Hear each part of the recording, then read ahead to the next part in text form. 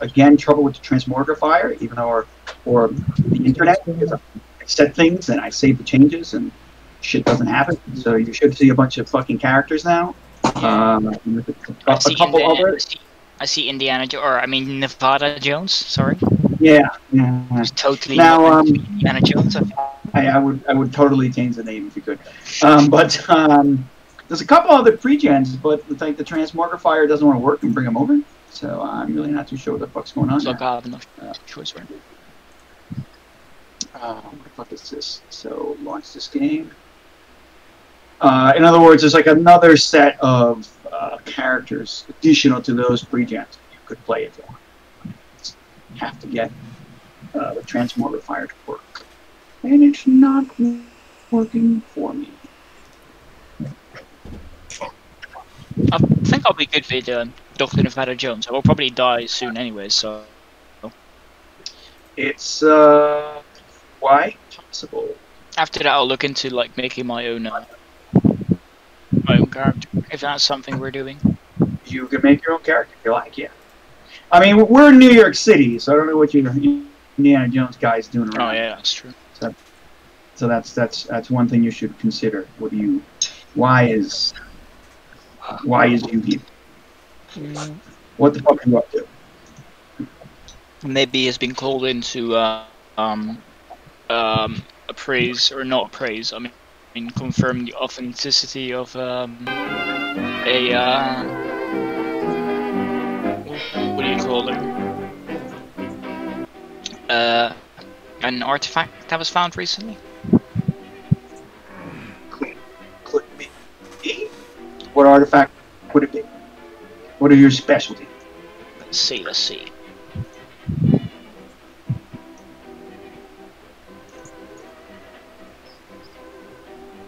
Would probably be an ancient culture, so let's say like a Mayan artifact or something like that. Okay. So be it. Mayan artifact. That's your expertise in South American, pre-Columbian art. Yeah. Alright. So, let's get to the So then, how would you know any of these characters? Are any of them studying at the university, or have anything to do with history? Well, Cummins can buy your things, which is Anthony's character, by the way. Oh, that's something she would do. I'm also not sure if I would sell my stuff. I used to deal in antiques, but I wasn't very good at it. One of my my only meaningful location is a bar where strong drinks are sold and where I can forget my troubles. So, if anybody's into booze. That sounds like my kind of place.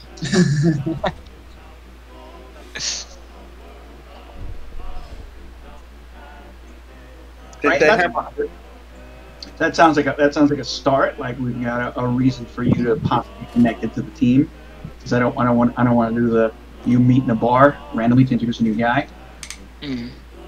No, so you meet at a speakeasy.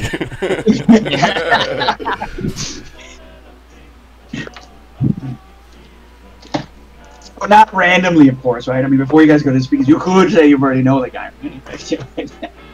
Maybe we've met at a speakeasy before. Yeah. So, all right. So here's the thing. Okay, great. So, how and why would you guys get Nevada Jones involved? Well, I guess it depends on which speakeasy we went to, right? Maybe. Well, I don't want to just randomly, like, there should be a reason why you want to talk to him. That's why. If he's got a background in Colombian art, and you guys know something, or you know someone. I want to buy some guns, and maybe he,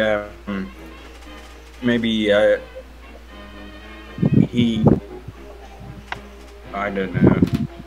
An ancient Mayan gun for sale. Hey, you could never know. No, maybe because I haven't been finding stuff recently, I've also been smuggling guns out of Mexico. Why would you have to smuggle guns? It's the United States. I mean, they give guns away for free in kindergarten. Yeah, that's true. I know, but seriously, like you wouldn't need to smuggle weapons, like. Yeah, no, that's true. Unless you're smuggling some kind of. I mean, you can even buy Tommy guns legally. This is that. As my understanding is, it's not difficult to acquire guns, especially in 1920s USA. So that gun smuggling, we'd be smuggling military weapons to other countries. Maybe he's smuggling single malts, and that's how I know him.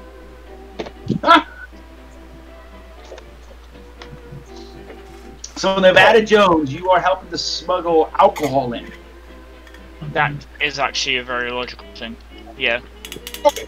I mean, it depends on what's got to be right. Remember, you guys. I mean, you guys are just it says he's from Canada, so maybe that's where we get the connection, right? Yeah. He's a smuggler from Canada. Yeah, that could be. Yeah. His father discovered in Nevada flew overshadowed by his father. Yeah, so you're not really Indiana Jones. You're like the wannabe Indiana Jones. Yeah, exactly. Lost treasures, bars.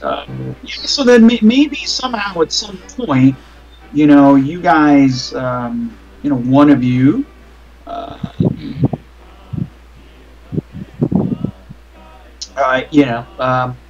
came in contact with him at a bar somewhere, right? Not necessarily speakeasy, or so whatever.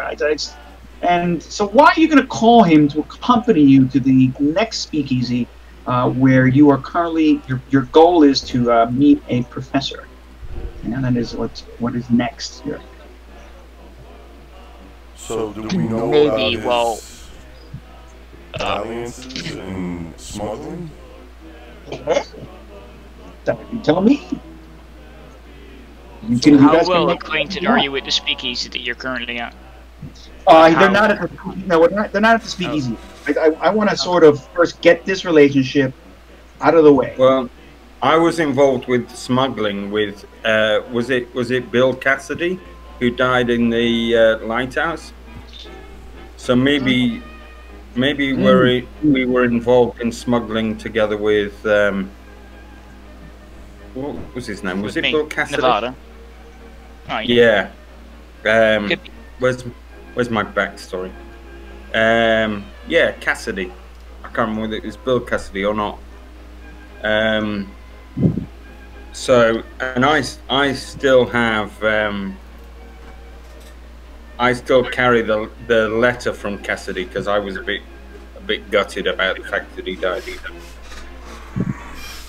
Okay. All right. So then I'd say maybe you've also heard about like my profession, my other profession, where I dig up artifacts, and I just use my alcohol smuggling trade to pay for all my extensive trips because no university will hire me anymore because artifacts keep disappearing wherever I find them. Okay. So if artifacts keep on disappearing wherever you find them, then we have perhaps you also may or may not have a connection to Elizabeth. Could be. Yeah. What does she do? Elizabeth also deals with art. Art. I would say most of the art doesn't go to other people, though. I just have a secret bunker in Canada where I keep all my art and my artifacts. I see. They've never been able. Yeah, they've never been able to prove that I steal the artifacts because I'm so good at smuggling. I see. Hey. I see. You steal them. Yeah, maybe, sure. But I do not have a lot of artifacts because I'm not as good as my dad. Indeed. Why is this so difficult? By the way, is the music playing? It is. Yeah, there is. Oh man, I can't hear it. One of these fucking stupid problems. I just can't fucking hear the music. I don't know why. It's very annoying. Guy, it could be your settings in your Discord. Go to user settings, and then go to voice and video. And then the output device should be whatever it is, but it should say stereo in there. So check that drop down menu. I mean, the output device, it was a default, and I really only have speakers. My Realtek speakers are part of my laptop. This is weird. You're not using a I don't think headset? so. I could use my headset at the moment, but I'm just not. Because it's really hot and I'm lazy. I'm trying to drink water, and but I don't think that should really cause a problem. But maybe it's if I put my headset I on. hear you guys complaining when I've already got my winter coat out and I'm crying on the way to work every morning. It's like it's been in the 90s today. It's really fucking hot. Yeah, that means nothing to me as a European. I It's have no not- idea not my how hot fault. that is. Temperature system, man. It's about No, it's like in the 37 today. Yeah, high 30s. Oh, that's pretty hot. In one part of Brazil, I think it got up to I 44. know it's like, was it like 15 or 16 today here? Nice. Oh, that's nothing. Sounds great. Yeah, still can't hear the music, but that's okay. All right. Well, anyway, so we're going to say that regardless, you guys have, have come in contact with each other for one reason or another, and you guys are going to go meet. And actually, I've changed the location from what I wrote down, where you guys are going to go meet a professor.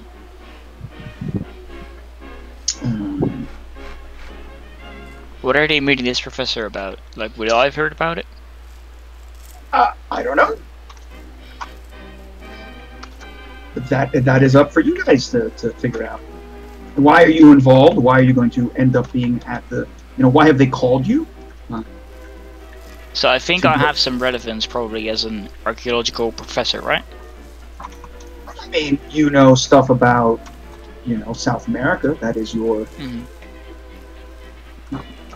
Mexico. It seems like you said Aztec, so you're probably your understanding is more Central American Mexico.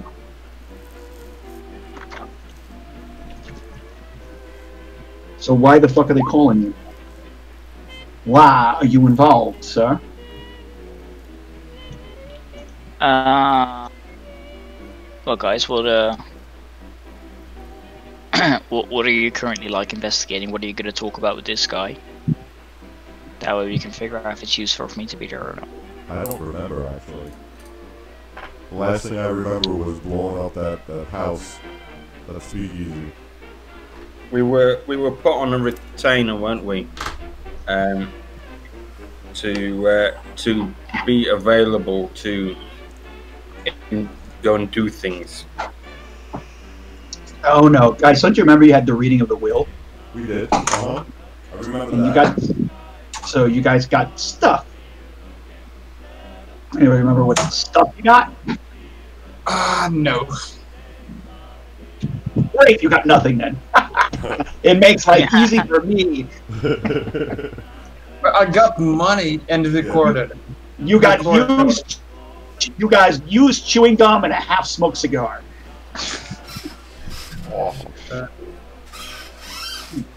No, the reading of the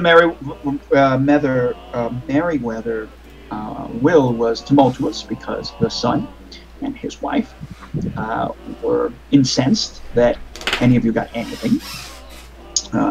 You actually got a fair portion of money from Merryweather's estate. You received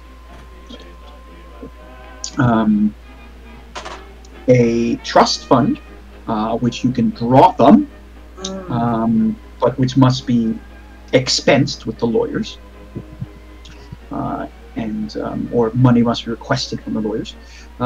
You guys got a car. You guys have the eternal ire of his son, who has basically threatened to make sure that you are, whatever it is that you did to manipulate his father into giving you his, his fortune. He will find out and he will destroy all of you. I mean, that's essentially what he said. What car did we get? I don't remember the car. I don't know if I gave you the right. I mean, it's not like a Packard or something. Nothing It's not a Rolls Royce or anything. The guy is a college professor, but it's a useful car. It's a car that'll take you If places. it's not a Rolls Royce, I don't want it. Let him have it. And also, you've got a notebook full of apparently his research, but not his professional literary research. It seems to be sort of like a journal full of newspaper clippings and notes about all sorts of strange going-ons throughout the country. And you guys still have the strange artifact, i.e. the extravagantly well-kept sarcophagus. Didn't Thomas use the sarcophagus to pay someone? Technically, you still have the lease to the now burnt-down farmhouse. Maybe they've asked me to come and inspect the sarcophagus. You'd have to Even though I'm specialized in what do you call it, in the central Central America. Central America and Mexico. Yeah. Meso, isn't it? Meso. I do love me a Yeah, good money Mesoamerican. mystery. Yeah, there you go. Mesoamerican. That's correct. Michael. But actually, Nevada Jones is still an archaeology professor. Yeah. Yeah, I technically. technically still am, yeah. So where do you think you still have a job as professor? Where are you teaching? Well, I'll probably be kept on retainer at uni. Actually, yeah. All right. Let's say that I'm still teaching. So where might you be? Residence is New York City, I'm going to say at the point, because that's where you're living. Yeah. Well, what if you happen to be teaching somewhere in New York? Be at the City University of New York, or an adjunct, you're a guest professor at NYU, maybe attached to the momentarily attached to the Museum of Natural History. There's all sorts of reasons why you would want to be in New York. So I want you to figure that out. Yeah, but maybe it's a better idea if instead of me being a smuggler, I actually am still a teacher. And I was teaching at what school's the professor you guys are meeting from? Columbia. I don't know. Columbia. I don't think you're that good. I don't think I'm that good either, but maybe I Columbia. do know. He's a what kind of professor is he? He's an associate professor of classical studies. Yes, the professor is an associate professor of classical studies. The one that they call. Maybe you supply him with single malt whiskey. But it could be that we've met before on like a dig or something. Maybe. Well, a classicist wouldn't be. He's not an archaeologist. There's one thing you probably both like doing. You said that you like drinking, yeah? Yeah. You like ancient history and ancient cultures. You might have talked to each other. There was sure another thing. If you like drinking, well, I mean, you would definitely during the Depression. Not Depression. I'm sorry, the Prohibition. You would be going to speakeasies. Yeah.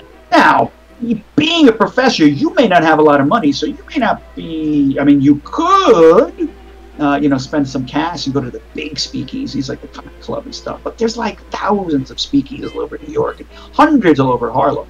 And some of the speakeasies in Harlem are black and tans. In other words, they are not segregated. Not completely.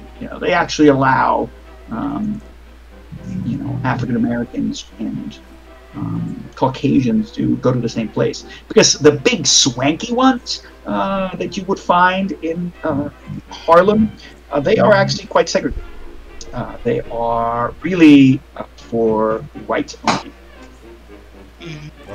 and also they're very high end. Also, they're fucking relatively expensive nights to go. Right, they're clubs, but almost all of them. The Cotton Club, I did a Connie. little report on the Cotton Club. It's white patrons, but black entertainers. Yes, yes, exactly. And Is that why they call it the Cotton Club? and black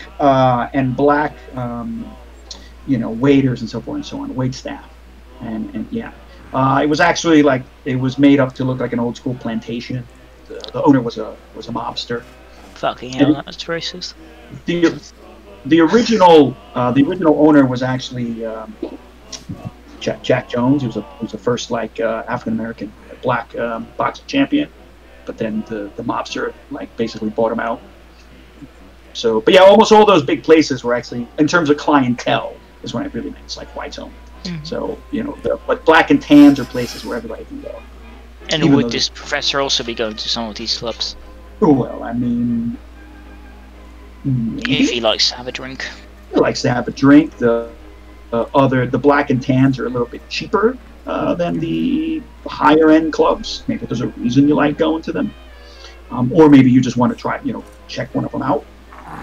Or maybe you're fond of when the musicians there or something. Because that's a place where the Professor Sappington seems to want to have you guys go. Mm-hmm. The place is called the Sugarcane Club. It's 5th Avenue and West 135th Street. So I presume that for some reason or not, you guys will eventually get there. Mm-hmm. And I guess you... Yeah, maybe I was drinking at the bar with the professor before you guys... we're supposed to meet him, and then I join you guys after. Maybe. Like he introduces you guys as I am also a collector of the fine arts. Well, I mean, so you know, here's the thing. Like for whatever is going to happen, we're going to get this right into it. So I'm going to say that you guys have you know, spent some days after the reading of the will. I mean, you could even have waited a month. I mean, I think, I'm not too sure what the timeline was. Because it's going to take you guys a while to sort of recover a sanity, if you remember, right? Sanity recovery is actually, especially some of you, or actually not just sanity, but your wounds.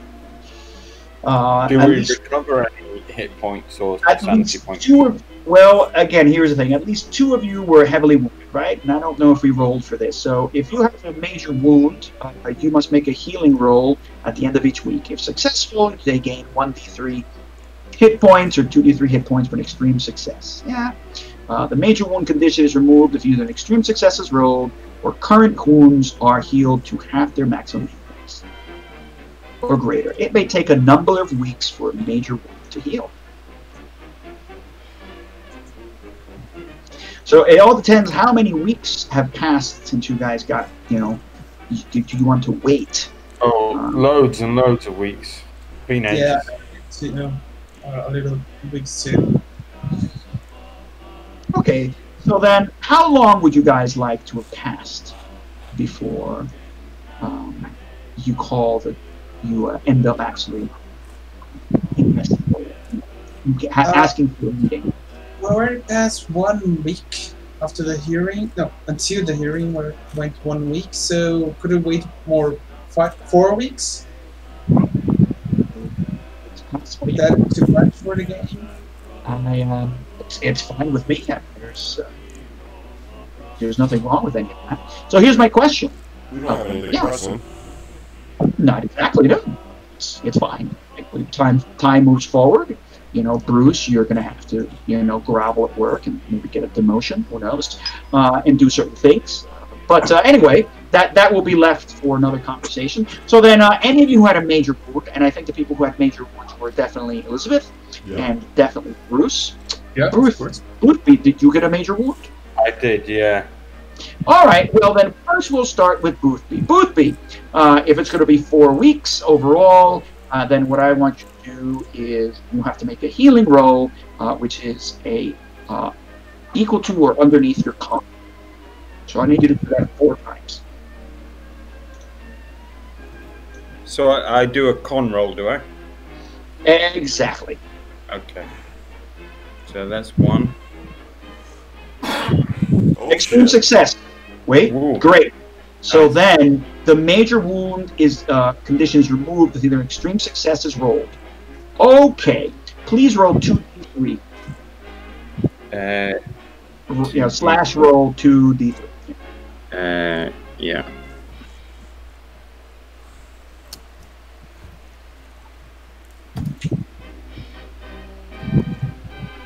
Oh. Oh well, you can't. You That's get good. okay, that's good. You're gonna get 2 hit points back, but then without a major wound, characters naturally heal at 1 hit point per day. Ah. So how many hit points do you have left for full? 6. Okay, so then, all right, Boothby, I'm gonna say Boothby, it takes you 2 weeks for full health. Woohoo. Okay, great. Then Elizabeth, let's go. Roll some con checks. Oh, nope. All right, so that's 1, still majorly wounded. 2, still majorly wounded. 3, still majorly wounded. All right, 4. All right, great. So that means you're going to roll 4d3 at the end of 4 weeks, and you're no longer major wounded.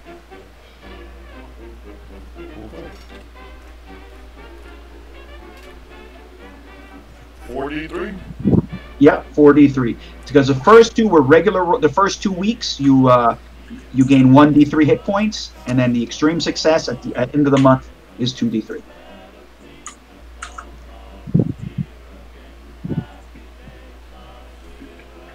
Five months.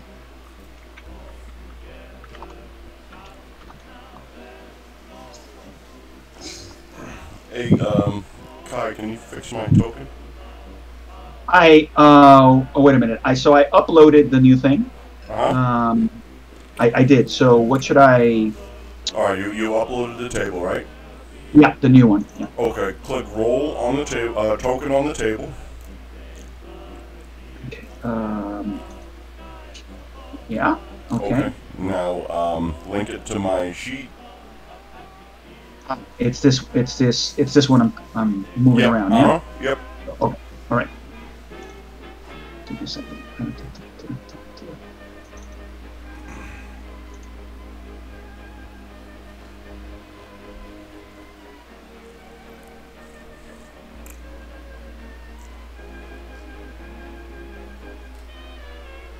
Token. Oh, come on. All right.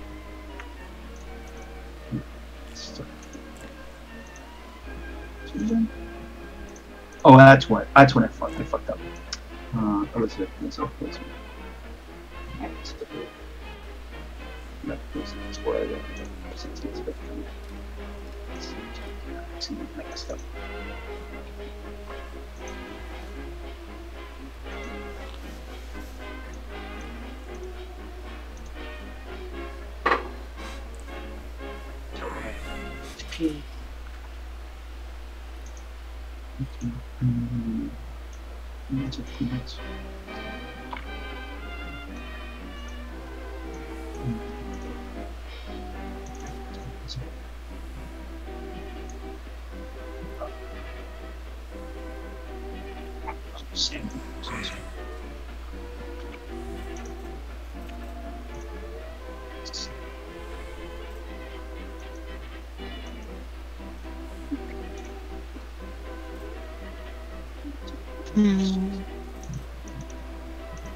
Come on, bro.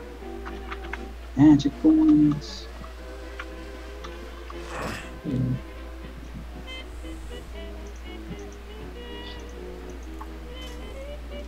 I'm loving his music.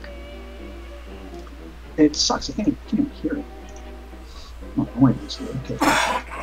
Yeah, I can't hear it either. Yeah. I can hear it. Okay. All right. So then, Anthony, did you roll your health? I did. So, Kai, now save it to my sheet. It should be saved. That should have fixed it. Oops. Is it not fixed? Nope. When I just pulled it, it doesn't. It's not letting me right click. This one up here is letting me right click. I just what the fuck? Just spent the last 5 minutes fixing it. So just delete the token that's there and add this one. Yeah, no, it's. I'm telling you what it is. I'm relaunching. Or reboot it. Okay. Now I hear the music. All right, wait. Now there's like 3 tokens there. Yeah, that's because I've been pulling them out. Okay, so this one is not working. Is that what you're telling me? That one is working. Okay. But when I pull a token from my sheet, It doesn't work. That one? I just fucking chose that one. All right, hold on. Look, you see, it's only got 1 bar. Yeah, but that's weird because this one's got 3 bars. I just edited that token using the token editor in your sheet, which is why I'm surprised it's not working. No, don't edit it with the token editor in the sheet. Edit it manually. But doesn't the token editor fix it just the same? I don't think so. I think so because I've been doing that with other stuff. So I'm going to remove it again. Remove. Yeah. It really should work. I've been using a token editor and it's been working fine before. So it might not done. function with the table. Yeah. Okay, that should be okay here. All right, there it is. I just pulled one out. So Yep. pull out your character. Yep. It'll work. Yeah? Yep. Okay. I'll delete that one. Okay. So what the hell was that? Oh yeah, all right. So My turn.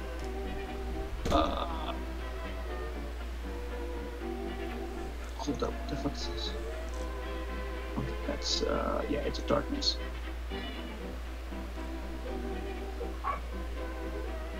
Oh yeah, you got 5 hit points. All right. Okay, and then Yuri, go ahead. Okay, first week. No. 0. No. 0. Woof. Okay. Yes. Okay. Okay. So that's 1. Okay. So you are no longer wounded. Okay. Roll me 2d3.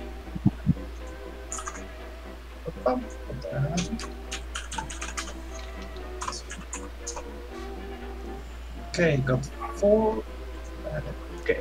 So through. Okay. So clearly you all maybe waited a month, right? Because that's the. You waited until Elizabeth, whatever, recovered. And so then you're gonna. If you spend another week, you're gonna get another maximum 7 hit points. So you should be up to maximum.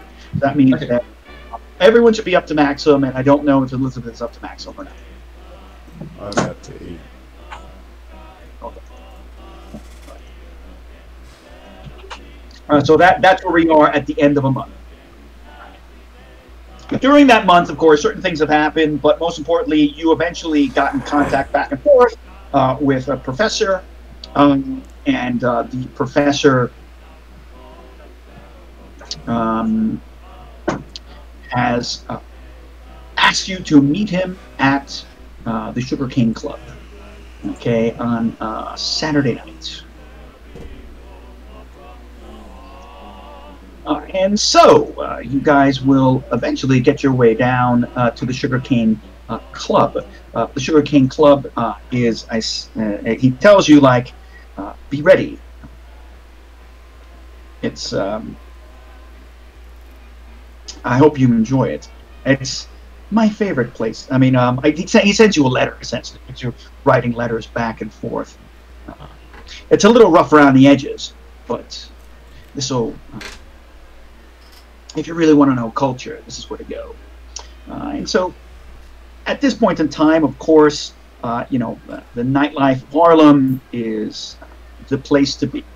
So where you guys are going to get to is basically on 133rd Street, any of you guys who know a little bit about New York at this time, you know that 133rd Street between Lenox and 7th Avenue is called Jungle Alley.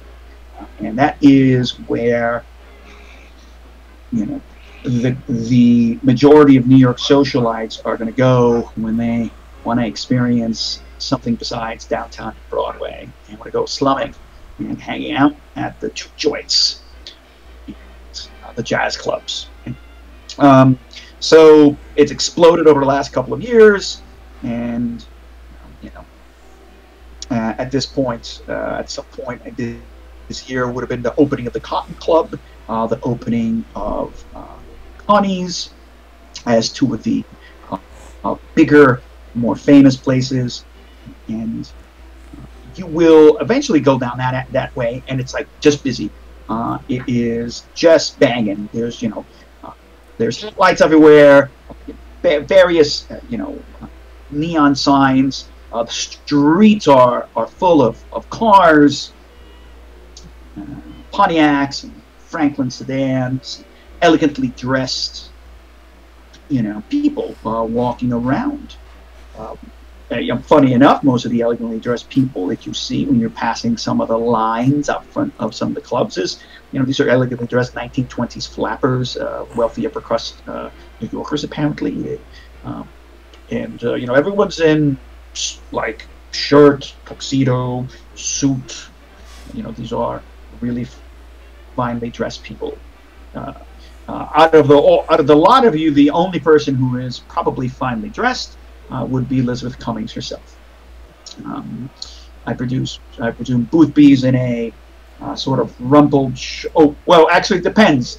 Are you guys wearing the nice suits that you got from the? All right. So then, if you guys are, then you guys are dressed to the nines. Bruce Whitworth, you're going to have to come along. You feel uncomfortable realizing that you are now going into illegal dens of iniquity. That depends. Do I still have my job?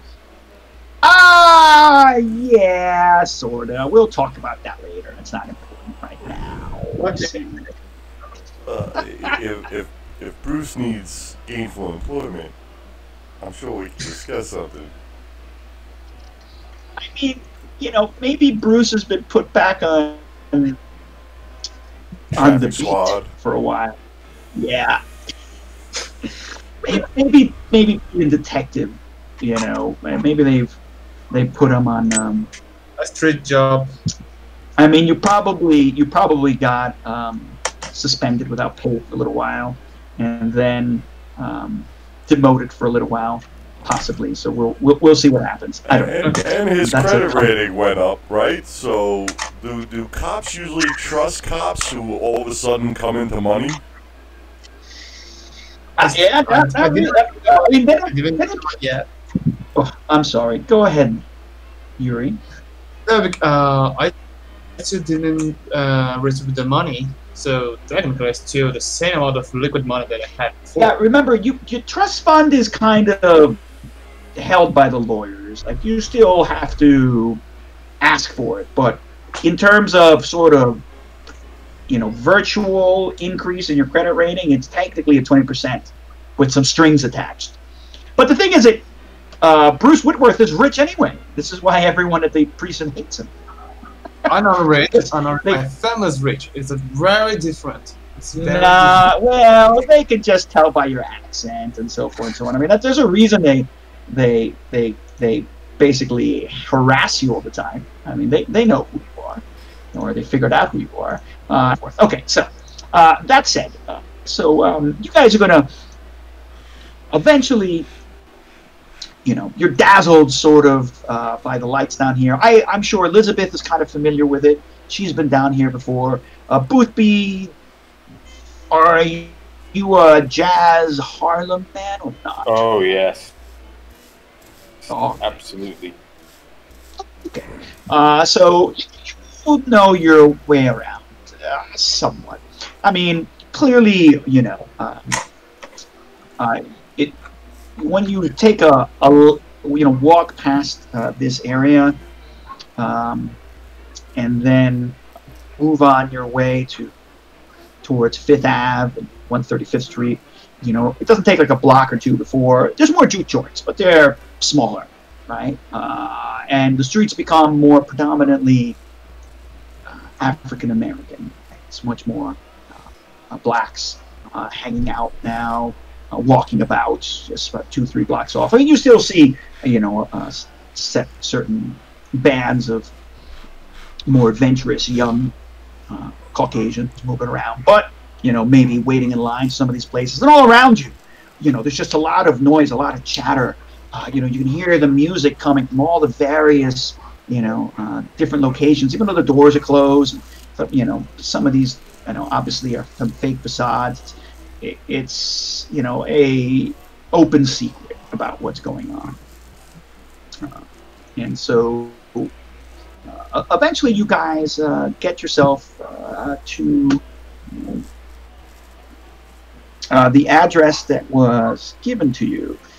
And so, you know, you get there and there's sort of a line of people waiting out front of this place. And you see a tall, you know, well-built black man who is, you know, standing in front of a metal door. He seems to have like a long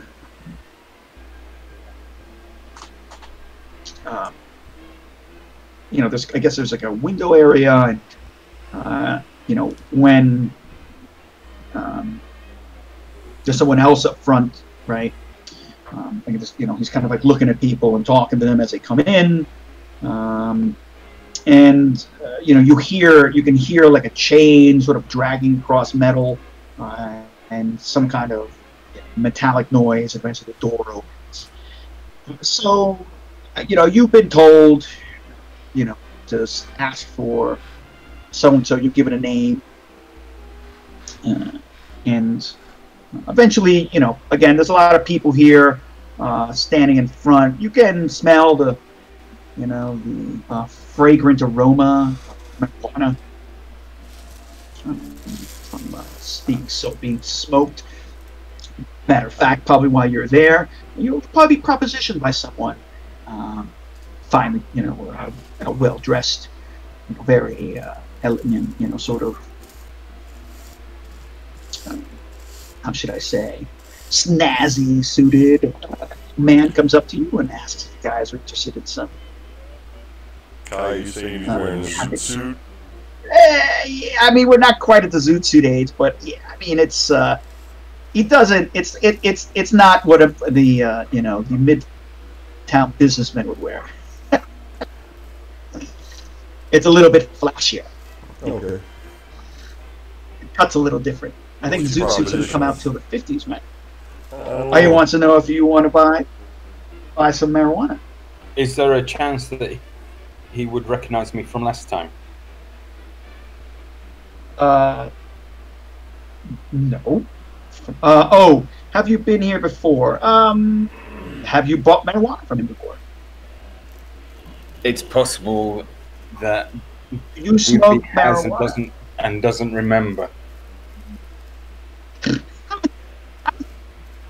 Actually, I mean, oh yeah, I remember you, guy. You're a guy, right? I can't remember. Did Boothby did he do coke in the hotel? He I didn't, don't know. did he? That's I can't remember. that's for you to tell me. Do you think Boothby would do coke? I thought he was just drinking whiskey from a cologne bottle. Yeah, that's right. Yeah.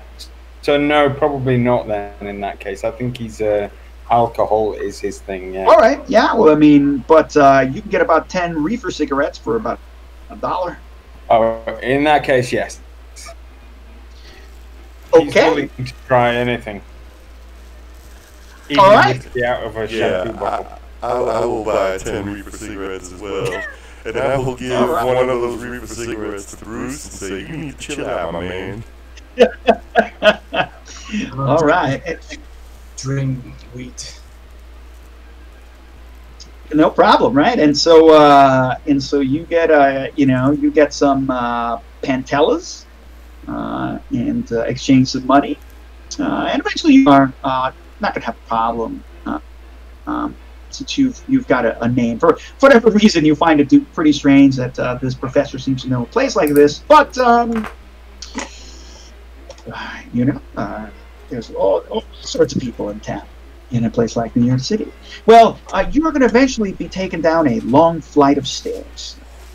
Once you get in, and you can hear the sort of laughing and the music that's echoing up these steep stone flight of stairs, and it starts getting a little bit hotter and smokier as you get downstairs, and the sound of the music being played is getting louder, and eventually you're going to get to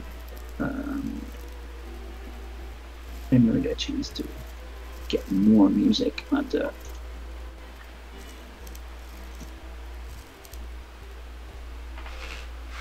yeah. And so you're going to get down to a smoky sort of basement room.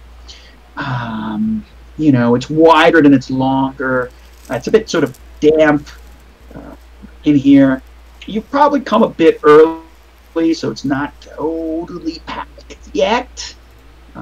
So there might be some open tables.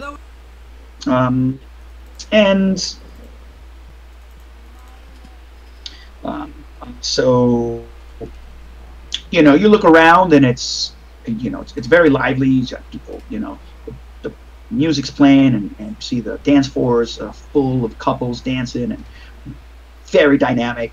The beat's going, and I have to get sort of better music. This is a bit slower than I wanted to. And you notice, like, a couple people look at you who seem to maybe be some of the only non-black customers in here at the moment. But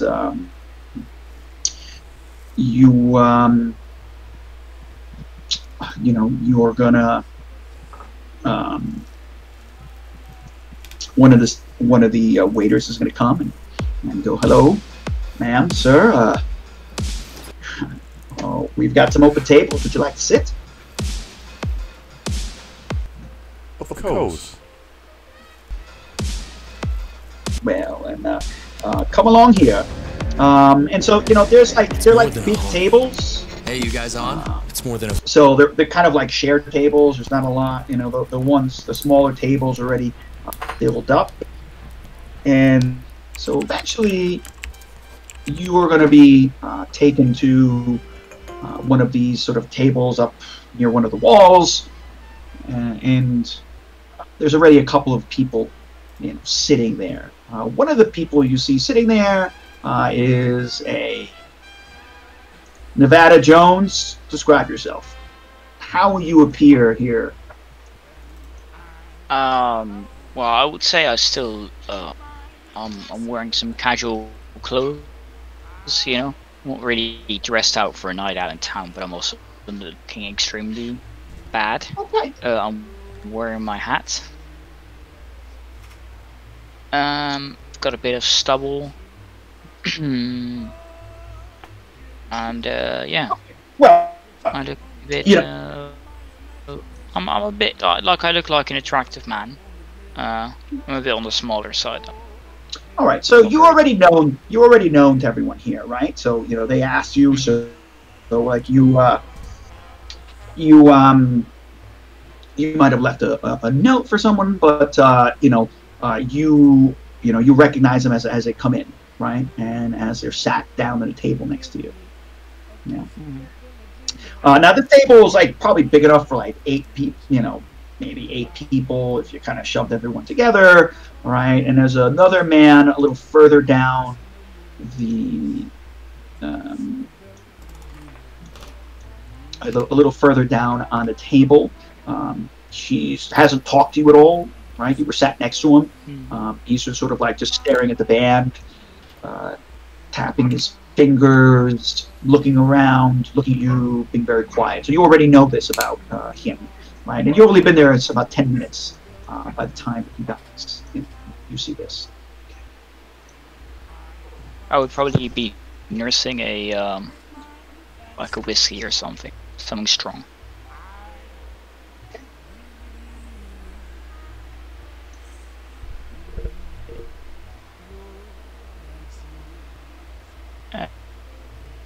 Okay, I mean, well, Yeah. you see people that you know Oh yeah. come in. And I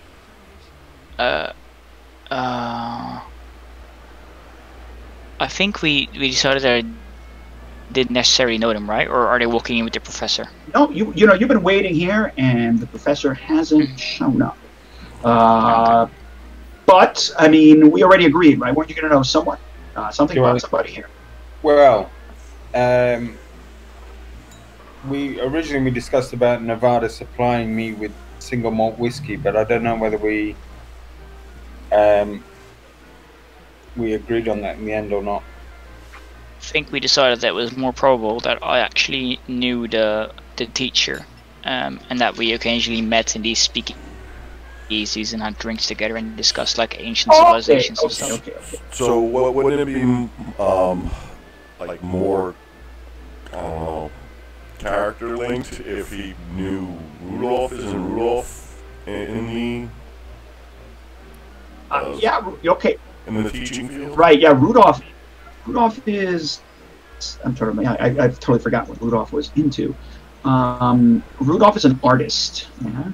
And so Rudolph is, I believe, is like a poet and a writer. So less part of that. I mean, How was he gonna appraise the ancient Egyptian shit for me then if he was a fucking poet? no, because I think the thing is that he has an extensive history in art. He has extensive art and art history. Rudolph, right? I think that was the point. Like, for example, Rudolph has a high anthropology score and a high literature score. Yeah, so he has a background in like history and anthropology, but I believe he's actually technically a writer. And at least that's how that's what his vocation is. So, there's always a reason that, I mean, maybe you and Elizabeth have met before. Maybe you and Boothby have met before. I mean, you are a professor, but you do deal with archaeological art pieces, don't you? Maybe it's a historical thing. Maybe Jones and I both worked with Cassidy when Cassidy was asking me to dispose of smuggled artifacts. Maybe we have Cassidy in common.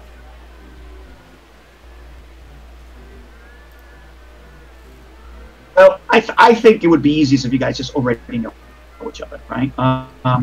And the sense that you may know the professor, like it's just a triangular thing. You may know the professor, but maybe when the professor said he was going to go meet some people, and he said who was going to meet, like the name just happened to ring a bell. Oh yeah, you know them. You dealt with Elizabeth or with this Boothby Gaffo before, and that's why you wanted to tag along. You have no other reason except that you actually know them.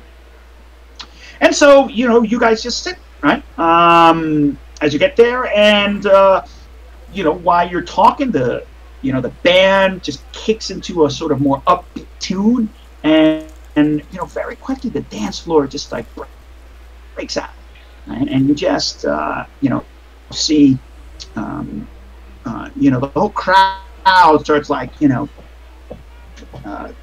do you call it?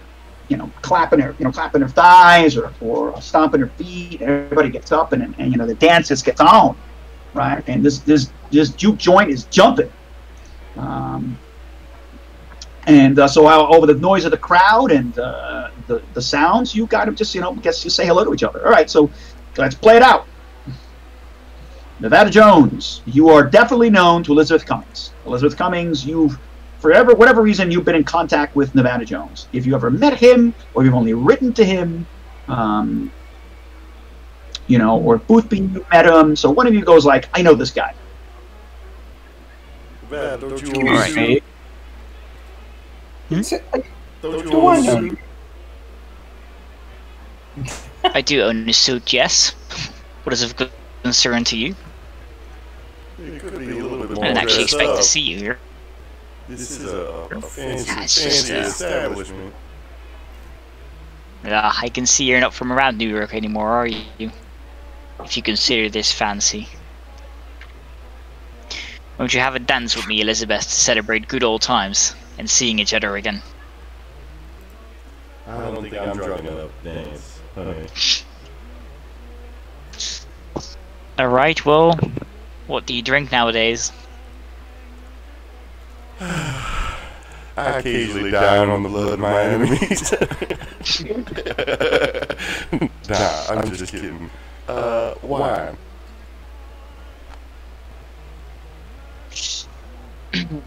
Alright, I'll see if they have any on stock. And Nevada's gonna walk over to... I drink single malt, by the way. Nevada looks at you and he says, I can't quite remember your name. What was it again?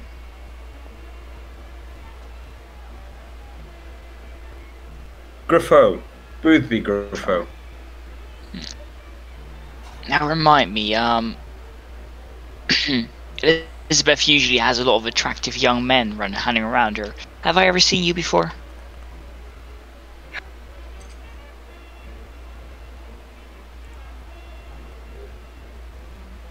Kind of stares at you, waiting for your answer.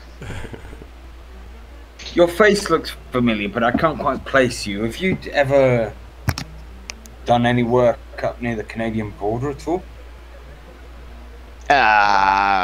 It's probably best not to talk about that right here, right now. Oh, yes, then I probably do know you.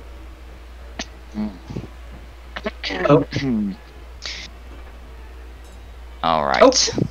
So the man who's also sitting at your table, he's probably 2 chairs away from you.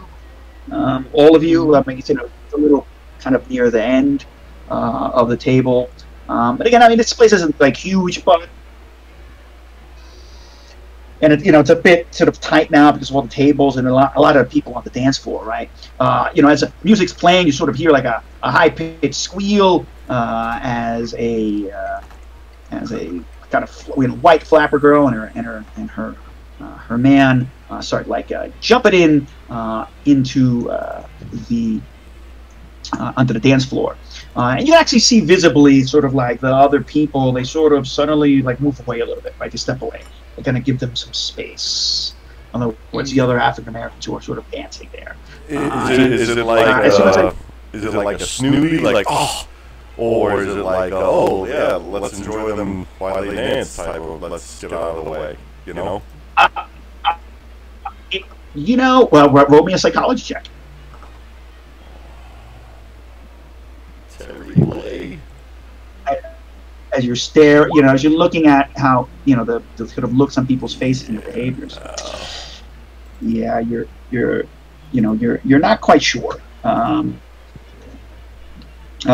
But you maybe saw like when the girl like sort of gave a yeehaw type, not a yeehaw, but like a sort of like a high pitch sort of like woohoo. There were a couple like dirty looks, and immediately, but then they, it went away quite fast, and just people moved away. But you're too sure. I mean, no one's bumping into him, no one's saying anything to him, right? They seem to be cutting a rug, and so. But if you do notice, somebody give me a. I assume I would know this man, right? Because I come here more than I've been here before. Know whom? No, the guy that just suited up and was like walking through the crowd and stuff. No, you wouldn't actually, because you have to understand what's happening here. The Harlem is a playground for all sorts of middle class and wealthy New Yorkers to come like they literally do call it slumming, right? They go hang out in like this crazy music scene, this experience of this socially dangerous African American culture. Yeah, so I get what you mean. Yeah. You have rounds of basically young white kids and white girls like coming to hang out, drink. It would be like kids from the suburbs going to New York City and hanging out like the real suburbs, like, and then like hanging out at some real deal hip hop thing, right? Yeah, like, I get you mean. So there's a sense of let us say that they're truly just tourists here. Yeah. Is what I'm I trying get to what tell you mean. Yeah. Right? And they look like it. On the other hand, what you see around you isn't too hard to notice because most of the other people here, you guys are probably a little bit better dressed than some of the people here because a lot of the people here seem to be, they still have their silk striped shirt sleeves and tan shoes. Who might be like stevedores. It looks like they might be workers at hotels. It looks like literally some of the people at the bar, not at the table. They're dressed in simple shirts and suspenders. Maybe not have a jacket. So it's the crowd is mixed in terms of the quality of dress. So it looks like not only is it a interestingly like mixed race crowd, and again that's one of the few places that many of you might easily experience that, depending on where you go and what you do. But certainly it's kind of a mixed crowd of class, right? Which is also a bit interesting. And so,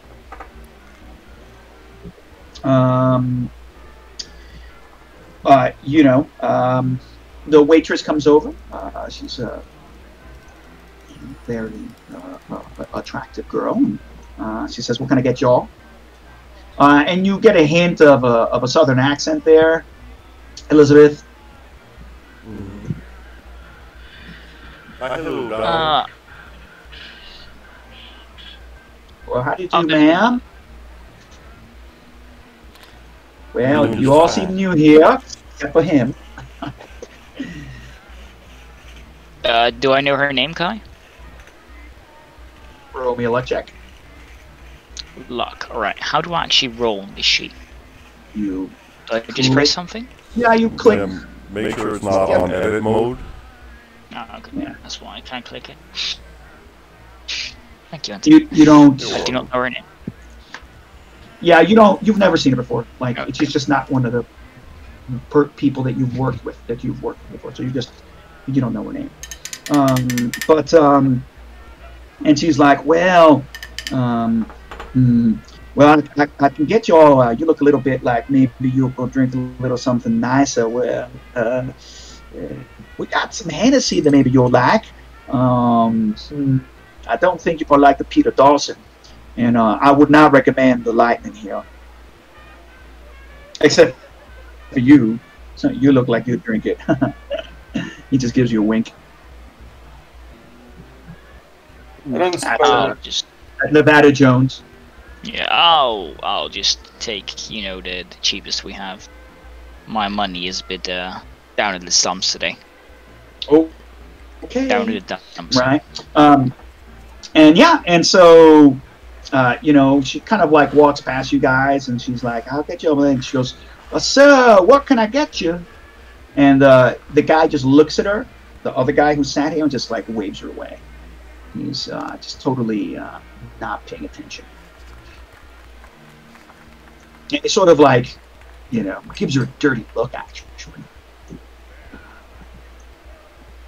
You can see he kind of scowls a bit at her. Okay. And so, the band keeps on playing. Eventually, a couple of minutes, it's getting hot in here. It's getting a little bit sweatier. I mean, people are dancing, I don't really have the right music, but it's pretty much hopping. And you notice that the guy is just very stern-faced, and he's just drumming his fingers on a table.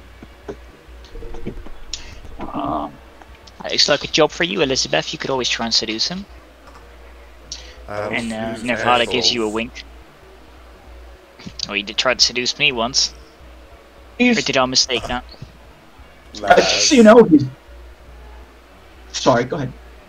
All lies, Nevada. Sometimes the alcohol makes my mind a bit foggy. She smacks you on the cheek. It's okay. Not like hard, like a tap. Yeah, no, playful. Yeah. Playful.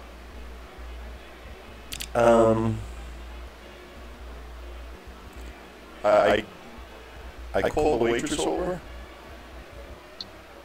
Okay, well, you're gonna have to try and shout, right? Because now the club's like get loud and lots of, you know. In the last couple of minutes, you know, another big like surge of people came downstairs, and the dance floor is, you know, banging, and so you can, you know, put your hand up and you know, try and call her over. You know what? I'm going to use this time right now, since there's a surge of people coming through. I'm going to use this time to get up and try to lift this dude's wallet. The asshole. Okay, yeah, right. Well, go ahead. You're going to need a. If it's hard, I'll add a luck point to it. Success. I mean, no.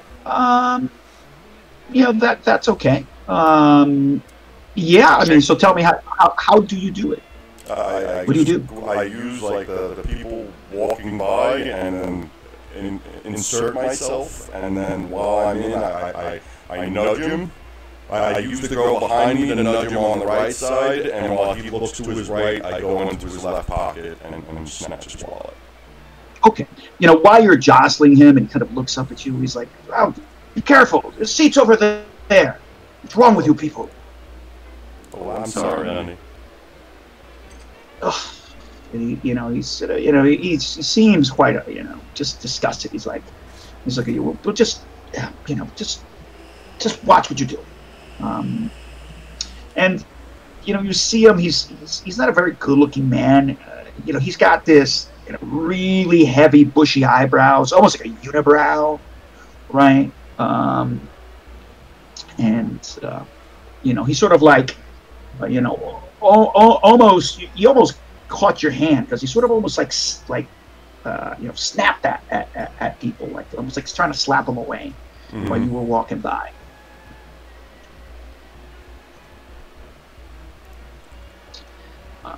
All right, I'm making my way back to the table. Okay.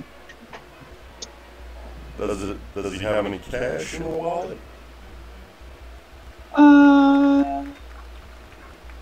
Yeah. Let's see. How much money do you have? It's not gonna be much. Considering what it's gonna. He's got $8. Okay. I'm gonna. All right, so he's got. I'm gonna pocket that, and then I'm going to sit down and open the wallet and see if I can find an identification. Yes, you do. And you've got I believe there would be a driver's license. Right. Yeah, and or a card at the very least. And his name is Peter Manusco. Would anyone like to? Is anyone skilled in psychology? I am. What do you consider skill? I mean, Above do you have more than 10? Like base skills? Yeah, more than 10, more than 20. Yeah, I have 10. What's your psychology, Bruce? Mine's 50. Okay. Why don't you roll me a psychology check? Of course. Success. Okay. It's evident by the way the man's drumming his fingers, the snappy attitude that he has, the way he's sort of like looking, you know, he's like he's trying to look casual, but he's not. He's just way too tense. You know, although he's looking at the band, he constantly turns his head. You see his eyes scanning the room quite often, and you notice that his leg is shaking. Because you could feel a little bit of vibration on the table, and you look at his kind of legs, like you know, his knees shaking up and down every once in a while. Who's got a really good spot hidden? I got a good one, but I think comes to the bed or okay. Then Nevada Jones. Oh, fuck. Yeah. Anyone have better than 50 in the spot hidden? I have 7-7. Oh, but it is a better. Mine's 50 as well. Wow, Elizabeth. Okay, then Elizabeth, I'm going to give it to you. You know, you noticed when you came past him and you took his wallet that he's just slick. His face is just, sheen, of sweat and kind of a little bit dripping here and there. I mean, it's hot in here, but it's not that hot. Okay, did I notice, I'm just gonna say to weapon? Elizabeth, like, I mean, I don't, no, you have a very good extreme success, so you do not. Oh, You don't think so. Tell me. If you looked, you weren't looking for it, but so I'm going to say you didn't notice anything. I mean, he's got his jacket a bit open. He's kind of flapping it a bit, right? That's something you could tell, when you reached in and dug around for his wallet, which might have been probably in the pocket of his jacket. You would have, might have looked around and didn't seem like he had any kind of holster or weapon on him, but he might have something small hidden somewhere, but it's unlikely. Okay, would I have seen what Cummings did, stolen his wallet? You're going to have to roll a spot check versus to see that. I took a 12, she took how much? Extreme success. I went better.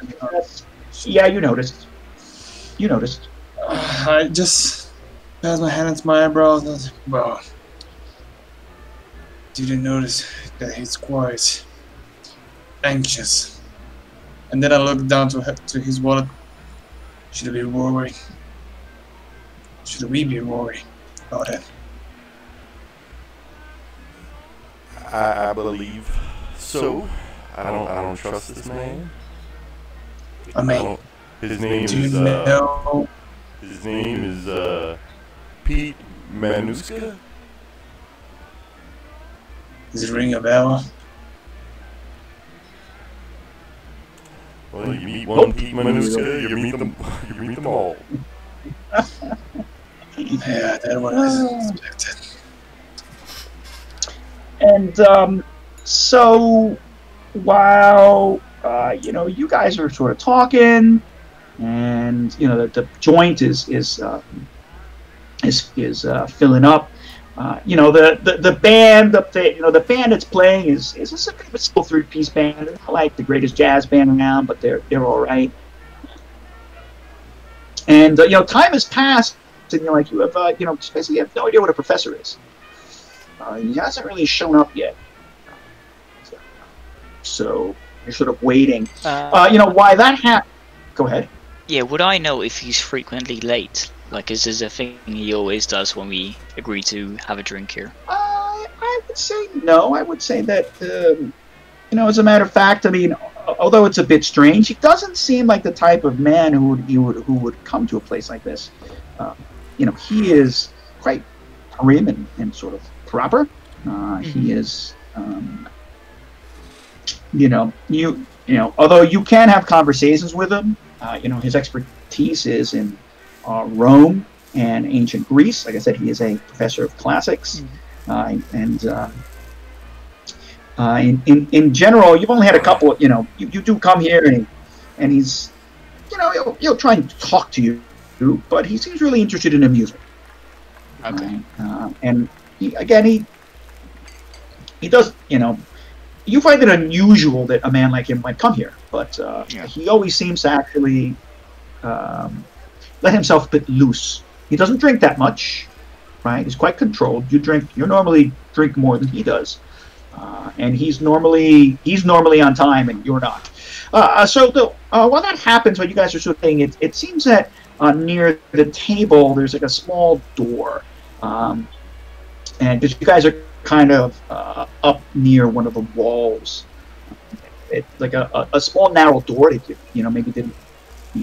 maybe you didn't pay attention, sort of opens and accidentally sort of slams into the chair of this Pete Manusco, right? Who he turns around in very quickly and in a annoyed fashion.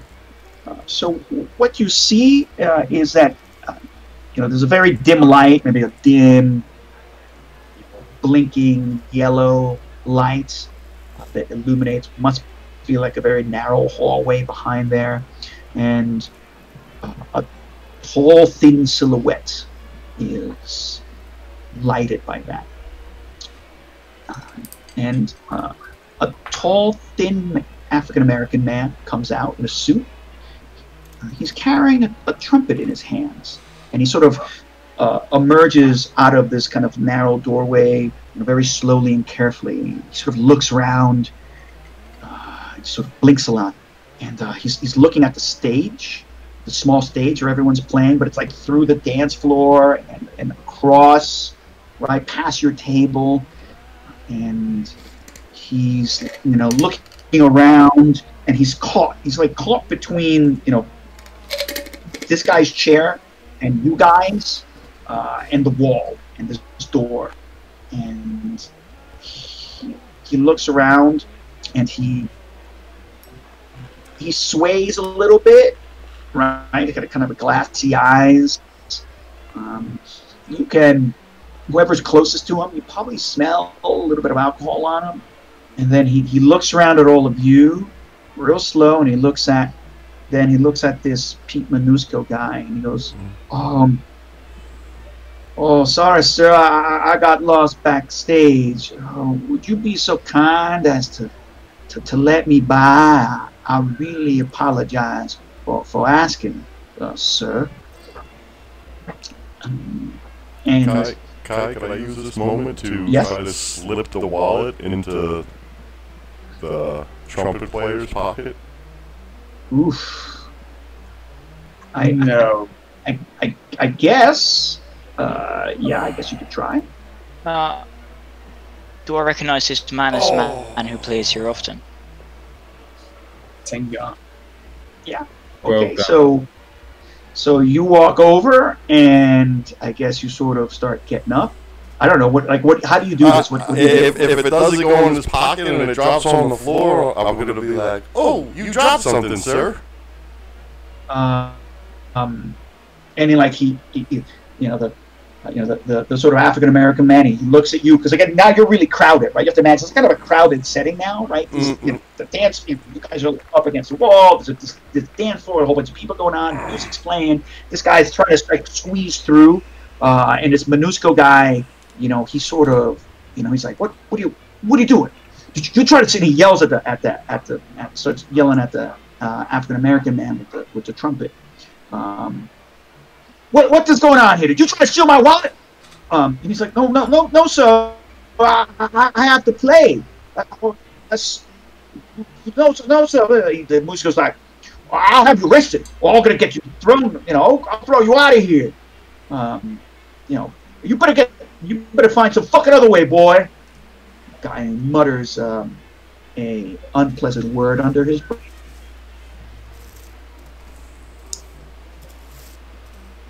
What happens as soon as he does this? Like, what's the response of people around? Trumpet in his hand. I just okay. I didn't mean nothing. I just need to get off the stage. Right, Kai. And he's like, I'm really sorry. I'm sorry. Seeing all this happen, I'm it's- gonna. Can you hear me? Or? Yeah, I can hear you, man. Go ahead. Okay. Seeing all this happen, I'm gonna like walk up and go like, gentlemen, this must be a misunderstanding. I've personally seen this man play many a time, and I know that he's a stand-up character. And I'm like, his charm, is that a thing? Is that what I would use then? Or is there a better skill I could use to like try and like calm them both down and First talk there. get the man off his back? God, you think? So I'm gonna double check.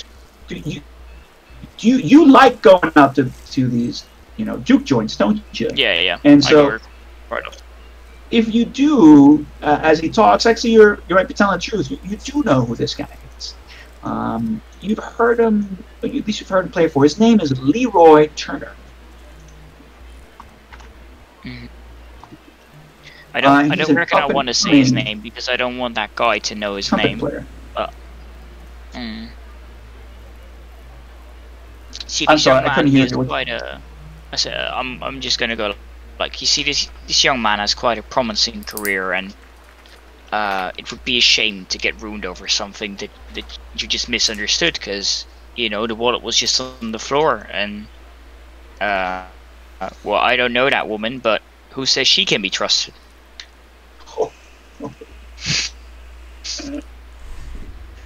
Throwing somebody under the bus there, huh?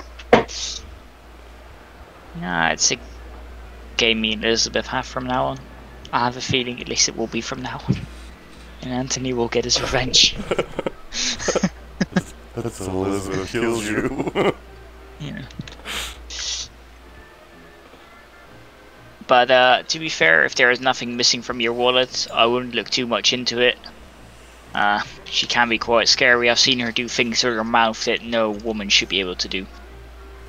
And I'm gonna give a wink after it. He shakes his head at you, and he's like, just. He's like, look, I don't know who you are. Just leave me the fuck alone, and get this. And he drops the N-word. Just get away from me. Get out of here. All right, I'm gonna take Leroy away, and say, now, son, I didn't know if you stole that wallet, but if you do, no. Go ahead. I would recommend you not do it again. You have a promising career. I've heard you play, and I like what I've heard so far. So keep going. No, sir. I wasn't involved in any of that. I swear. I'll thank you, sir. Thank you for letting me go. I don't mean to cause no trouble. It's my fault. I'm a little lost. My song's up next, but thank you for your kind words. I hope I didn't cause no trouble for any of you fine people here. Well, oh God, we'll be late. I really caused you. I owe you one. Thank you. And he sort of like, nods his head, and he's like, oh, thank you very much. I'm happy you like my music. Well, I hope you like my next song coming up here. It's my new one. It's called Dead Man Stomp. Well, excuse me, ma'am. I had to get myself up on the stage here. You're most kind. You're most kind. And he really sincerely looks like half scared, right? And he's still looking. He looks at you, and he sort of turns around and looks at the guy. You clearly can tell he's nervous. But he's still swaying a little bit. You can smell the alcohol on his breath. It's like probably been drinking some kind of moonshine. And he starts making it. He sort of bows his head a little bit. He shakes his head a lot, and then he makes his way through the crowd. Can anybody cast me? So the people who have probably been to places like this before, which would be Grafco, Elizabeth, or Nevada Jones. Can you all just roll me some spot hiddens? Well, I'm not liking Call of Cthulhu so far. I don't think I've had one good roll. I've only had failures today. I think Boothby's away with the fairies. He's just teamed with the jazz and the alcohol. Well, okay. Well, Elizabeth, you do get to notice something. It's a bit, it's slightly unusual, and you notice as both when you were getting close to him and as he's walking away, he grabs a trumpet and puts it under his hand. That his trumpet has 4 valves instead of 3. Right? Most trumpets have like 3, right? Valves. This one is 4. So wow, it's like just notice it's interesting. And so you notice eventually that this tall black man, only known as Leroy Jenkins to Nevada, he kind of half stumbles up on the stage, kind of a small wooden stage at the front, not too tall, but and he sort of gives a high five to some of the other band players that sort of start rolling down, and they stop. And the band leader there says, "Ladies and gentlemen, it is my honor tonight to introduce a real new swinger here." It's this here is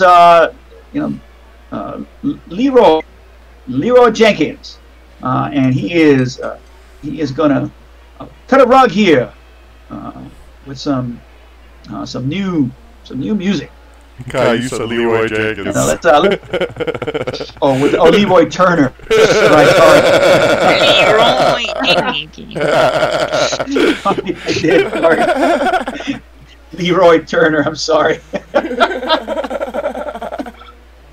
Oops. Yeah, Leroy Turner. Yeah, Leroy Turner. Did you say who's Leroy Jenkins, Mike? Yeah. You never heard of Leroy Jenkins? No. Google YouTube Leroy Jenkins. Yeah. Yeah. All right. Yeah, my oops.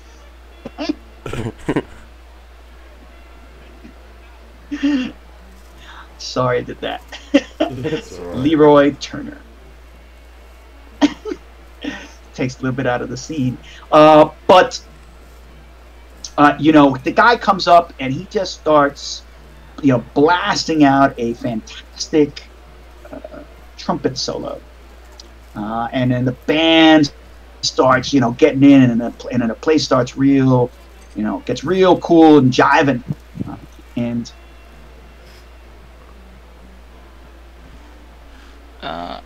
so they start playing.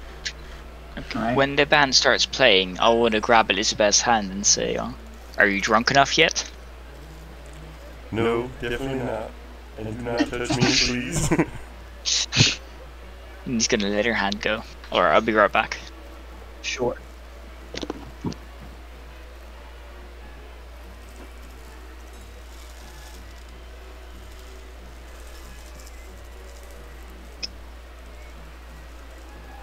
I'm really pissed off at Transmogrifier. It is really shitty trying to transmogrify stuff from these two fucking games.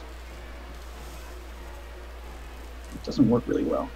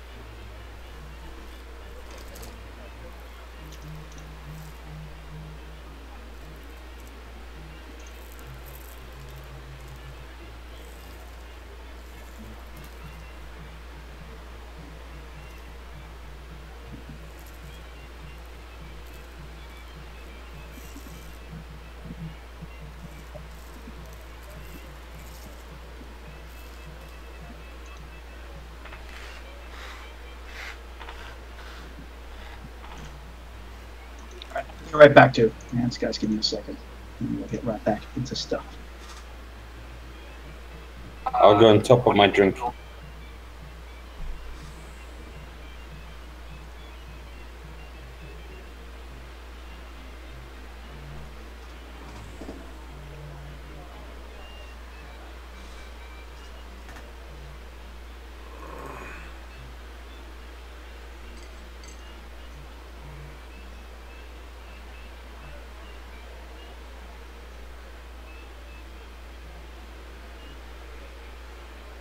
Oh, is everybody AFK? Yeah, Kai, Sup, Kai and Mike. Sup, Lee? Sup, you old fucker? Same old. How have you been doing? Doing alright.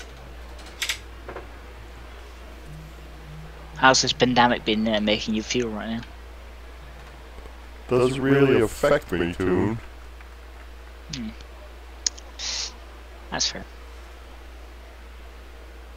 Are you gonna buy Baldur's Gate 3? I want to, but I'm afraid when I buy the PS5 and it comes out on the PS5 that I'm going to be buying it twice. Yeah. I've also heard that a lot of people are ordering. Like, since it's in alpha right now, it might be better to hold off for a little bit on buying it. It does look really cool though. I like how you can build like your own like character and stuff and make it look like very nice. Yeah, I'm sure it's fantastic. It's, you know. It'd be cool to play with you and Charles together. Oh fuck. Well, the thing about that versus actual Dungeons and Dragons is you're limited to what the programmers allow you to do. Yeah, that's true. You always have like a set amount of options.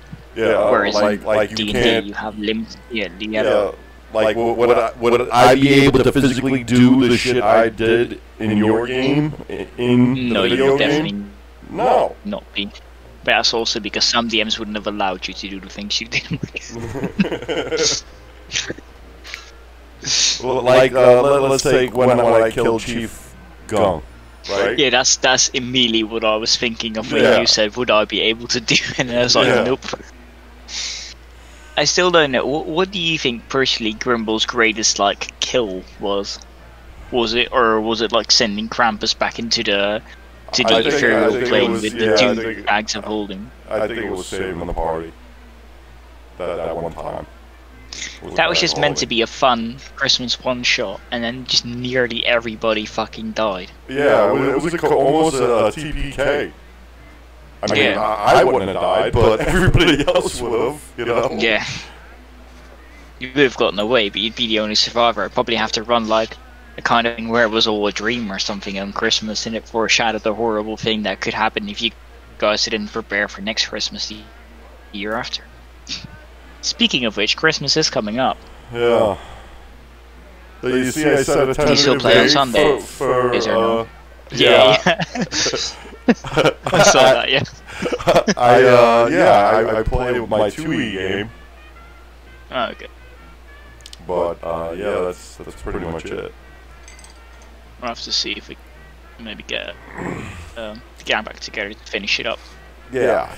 Shit, I that was a mean, whole time. at least to level 20 would be cool, you know? Finish off those You guys are characters, you know? What are you? I think we're Yeah. 11 or 12? Hmm. 12 or 13 maybe? No, we're like 14, I think. 14, I think. I think you guys leveled up like after. Actually, No, we leveled we're up. 13. We're 13 because I'm 4 rogue and 9 rogue, 4 wizard. Yeah.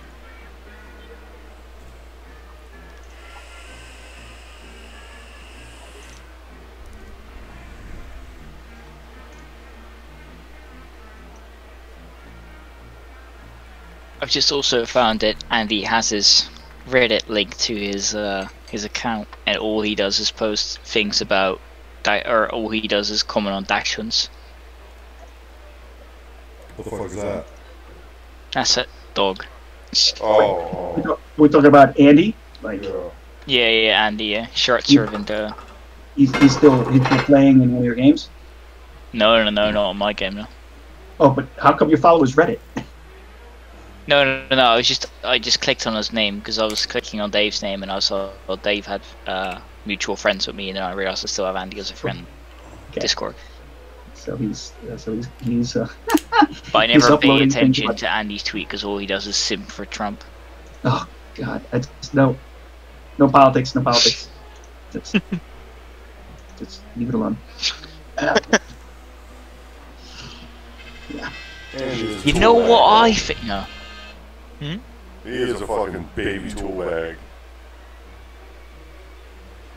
Yeah, and Andy definitely is a baby tool bag. Fucking weirdo. Well, what was that disorder that you said he suffers from? That syndrome or? Oh, I Well, forget. me or him.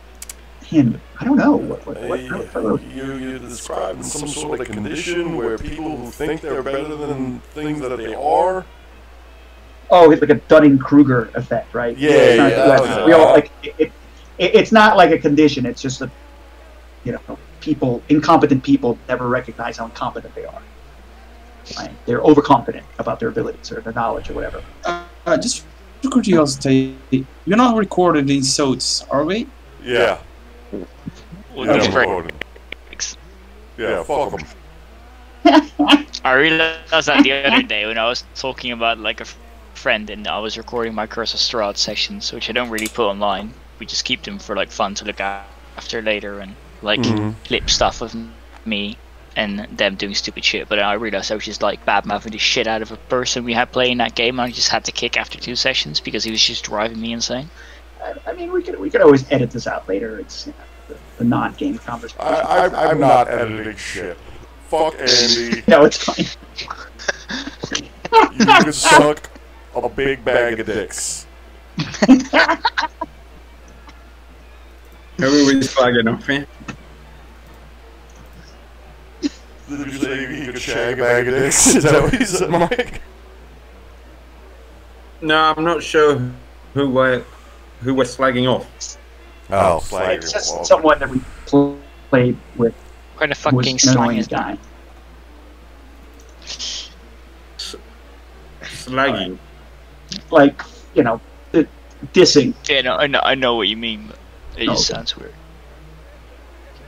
I mean, it's weird and British. What are you gonna do? Anyway, so give me a second. That's the one. Yeah, I think I could get this up in here. I just want to add a little more variety to the music because I'm having a hard time. It's very difficult to get stuff into the game. Anyway, so what would go is like this. Well, you guys are right sitting here, and I believe that that's got a bit of a commotion, and this man that you're with is clearly pretty rude, even to you. But he's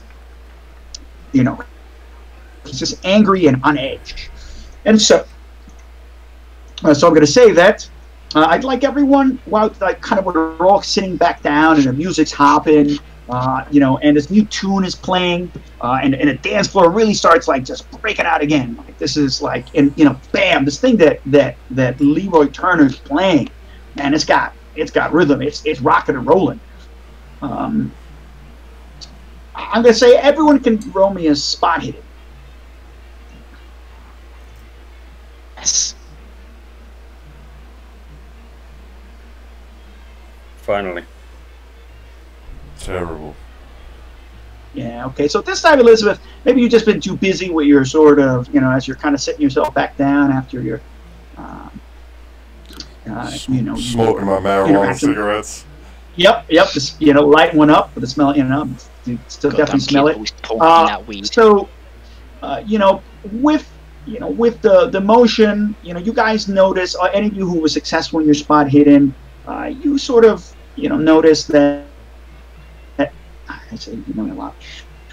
You notice a man who comes down the stairs, right? Because now a time out has passed. You haven't really noticed many people walking down the stairs, and the way you guys are sitting, you can kind of see, the entryway from where you were, and you see that another very tallish African American man is, at the doorway. He's dressed very nice in a nice suit. He looks at his guy as he comes in, and gives him a nod. A very small, guy, like a Danny DeVito size short. He's wearing a snappy brown suit, fedora kind of low over his head. From the shadows that you see, from the lights, looks like he's got a pretty big nose. And he, the bar is along the back wall from the entranceway, and he sort of comes across the bar. He seems to be moving past people, and then he starts sort of walking along the wall, moving past some of the tables. Okay. So And there are some people who are kind of crowded, and now got crowded enough that some people are coming in and out of the dance floor, and there's definitely some people who are standing up along, kind of leaning against the wall, maybe smoking and talking, and, near your table, up against the wall, right?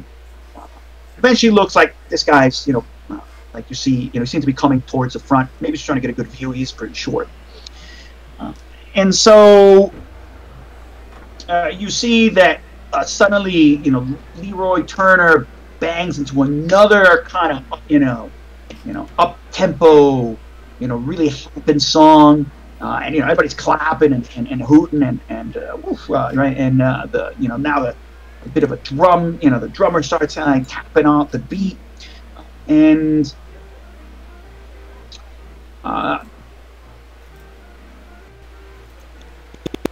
there's a lot of movement going on with the dancing, and then right at the corner of your eye, I would say that it's Boothby.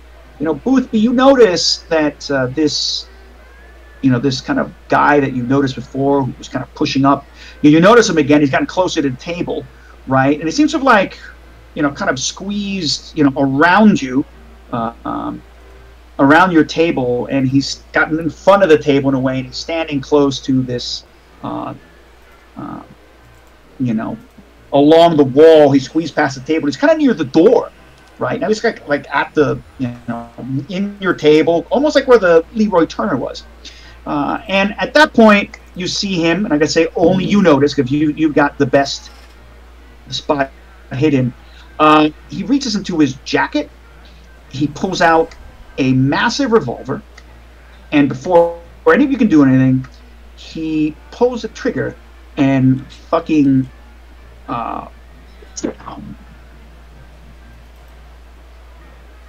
your ears all start to ring as a gunshot goes off,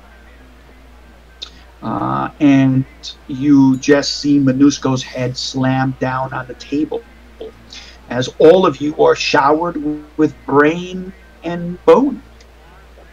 Can I try to tackle the shooter? Okay, so I'm going to ask you guys for a sanity check. Even I? I mean, my job is it your job to see people's heads blown off? So I'm going to roll... Did we recover any sanity? Well, you did that already last time. Oh, did we? So just roll a sanity check, because you guys have once again, you've got brain and blood, because he kind of like turned around. He was kind of wasn't paying attention. He turned away from you, this guy, and turned towards the guy, turned towards the this guy, and I don't know. The gunshot goes off, and he just blows brains and shit all over the table. And all of my expertise in South American and Mesoamerican warfare has apparently made me quite not very afraid of things. Oh fuck! I didn't mean to do that. Maybe I thought he was a giant spider. But I passed the sanity check, so apparently my Mesoamerican. Okay. So Boothby, you failed twice. Okay, no, okay, all right. So you failed twice. No, okay. Oh no, that's Bruce. So Bruce, you're gonna fail, and even Miss Elizabeth, you can roll me one. I think there's something with my background that I'm immune to seeing physical violence against people.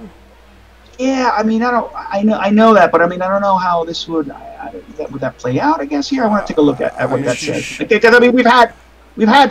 Isn't it the thing is? What's your background? You don't have the info on your background. No, I didn't put it on there because for some reason the PDF doesn't let me copy and paste the information on. No. God damn it. Let me look at the investigator's handbook. I hate to stop, but I have a feeling it's like I can't remember if you're immune to just watching physical violence or like immune to like dead bodies or something like this. But I get it. Like you're a little bit tougher than the rest, so to speak. Well, at least whoever. Go ahead. I thematically attribute that to when she got her pinkies taken and she saw her husband get killed. Yeah. Okay. Okay. Yeah. So let's say, I mean, you've seen a lot of violence recently, anyway. I mean, perpetrated a lot of violence recently. So, uh, let's say that you are uh, un for the moment, especially considering everything you've seen in the last couple of months, unfazed by this one. Anyone who otherwise, saw this happen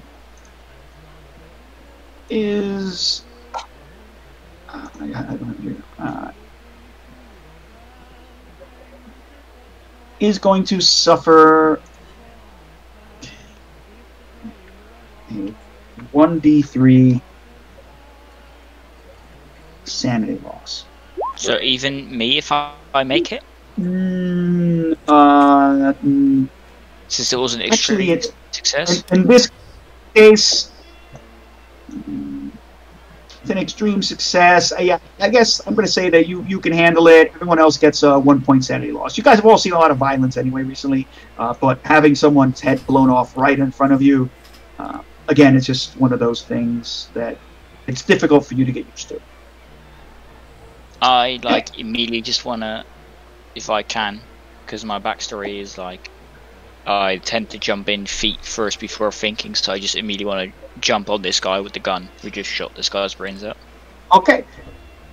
As this guy Manusco's body hits the table, because of the angle and the way he was shot, you guys look and you see the gun in his face. You see his sort of big nose, pierced, ratty face underneath his fedora, and he just, the place is crowded, but he starts sliding the revolver beneath his coat and tries to just walk away.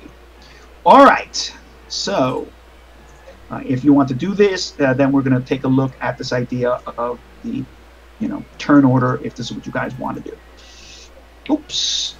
So I forget who has a dexterity higher than 90, 80, 70.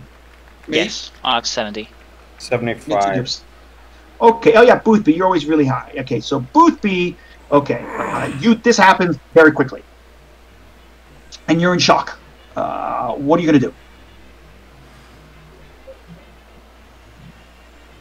I've got my glass of whiskey, and I just instinctively throw it at this guy's head. You don't down it and then throw it? Yeah, that's right. It's already empty. But I know that I have a very terrible throw, but it's kind of instinctive. Yeah. So here we go. Nope. The glass sails past the guy's head and hits a dancer, right?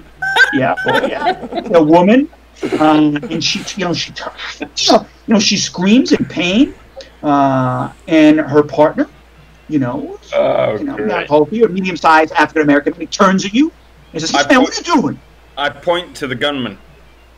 The gunman's already moving through the dance floor. He's moving fast. What are you guys gonna do? It was him. He threw it. Hey man, don't be bullshit me, man. That's not cool. Stop that man. Quick. Okay. Next. Okay. So then that's going to be. So that's your turn, and then suddenly then it's going to be Nevada. What are you gonna do, Nevada? I'm gonna jump on that guy and use my unarmed skill. Is that brawl or unarmed? Which one is it? To brawl, to just knock him down to there, or just jump on him. Okay, so the thing is that this place is really packed, and he moved very quickly. He's starting to move through the dance floor, and so you need to get across the table and through the crowd, and so that means that you are going to be at disadvantage. Okay. So then you got to roll me the bonus penalty. What does that mean? All right. I have no idea. So you roll. So that means that actually instead of a 32, you rolled a 62. And so you failed. Okay. Yeah. And so instead, head. Then I'm gonna shout out, "Careful! Gun! Gun! He has a gun!" As I probably jump. Everybody's sort of yelling and screaming, and you know, you can hear everybody having fun. And it's, you know, maybe difficult for anybody. You know, no one's really paying attention to what you're saying. They're like, "Yeah, it's good, it's good," right? It's what some dude like yells at you. And so suddenly, I have to do this here real quick. What is this guy? What's this guy? Yeah, I see what it is. Yeah, okay. And so what's going to happen here is that I'm going to go and hello. Where's the stuff? Yeah, over here.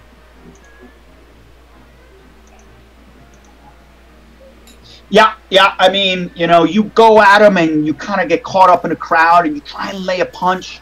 And he, you know, try to grab him, and he just slips away from you, right? And partially it's because the couple who got hit in the head with the glass, they kind of are moving towards the table, and so like, "Look, man, that's not cool," and they get in your way.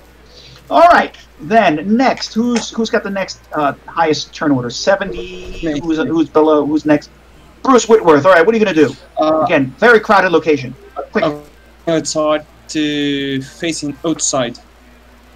All right, so you start trying to push your way through the dance floor. People are, you know, they're moving around like, "Hey, man, watch what you're doing, bro. You're messing with my flow." And it's gonna take you a while to kind of get through because I mean the place is hopping, and the you know, the trumpet player, Leroy Turner is playing some great music. Mm-hmm. All right, so then your job is going to try and push your way through and kind of chase this man. Okay, next up then, Elizabeth Cummings. What are you gonna do?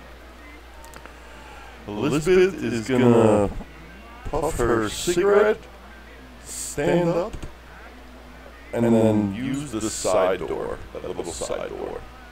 Okay. All right. It takes you into a very narrow sort of little hallway, again with one single lone blinking bare old school light bulb, and it seems to head towards the front of the joint. Oh, okay. All right. Yeah. Okay. Yeah. Okay. So you start heading down that way, and you're gonna walk. You're gonna walk about 15, 20 feet, and you're probably gonna get to maybe a couple of simple. Let me take a look something here. Yeah. You pass like 1, 2, 3 doors.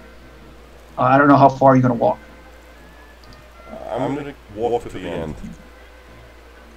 Going as close to the street as possible. Yeah, all right, so you walk to the end. All right, yeah, so you pass like 3 doors. It's, the sound gets muffled back here, and you go to a T intersection. You see a door to your right after a short hallway, and then it looks like there's a set of stairs. It must lead to the stage. Again, a small stage. You can hear the music being louder on your left-hand side. Oh, okay. So to your right, it seems to be... So it's not going towards the street, it's going away from the street? Like, you said it was going towards the front of the building, right? Well, I'll try. So you guys, you're on the street side. You went down the stairs. There was a straight kind of set of stairs that led you down. Mm-hmm. And so what I'm saying is that what you've done is you're moving towards the stage. Okay, right? so I'm going towards the back of the building. Yeah, you're going towards the back of the building, towards the back of this whole bar. So the only way in this hallway is to the right towards the stage? No, you get to a T intersection. If you go right, there's another doorway. If you go left, there's a stage. And slightly catty corner to you is also another like small room. Like if there's a door there. So it's a T intersection with a left. It seems like the hallway just ends at a door. Towards the right, you can that must go towards a small stage. and then slightly adjacent to you is another small door. All right. Okay. I'm gonna leave. All right. Okay. What are you gonna do? I'd like to go away from the stage. I want to try to exit the building.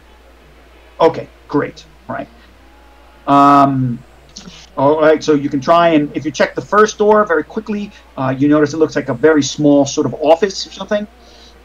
And then the door that's completely to your right it kind of creaks open, and then you realize that this is some sort of service entrance, and it leads to a alleyway. Okay. And that's where we end. Like that's where your that ends. All right, great.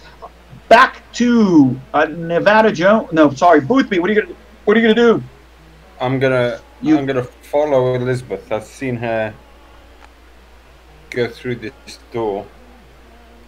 So I'm going to go through the door as well, but presumably she's already gone around the corner, has she? You have no idea. It's you walked in and the hallways maybe got 2 or 3 bare bulbs. It's not lit very well. The blink, one of them's the closest one is like blinking, tick tick tick tick tick, like it's coming off. I mean, you probably see a shadow maybe Elizabeth at the very end. You see her dress. The tail end of her dress as she turns towards the right. So I kind of wander up the corridor, tentatively trying to see where she went. All right, yeah, no problem. All right, and so I'm going to say that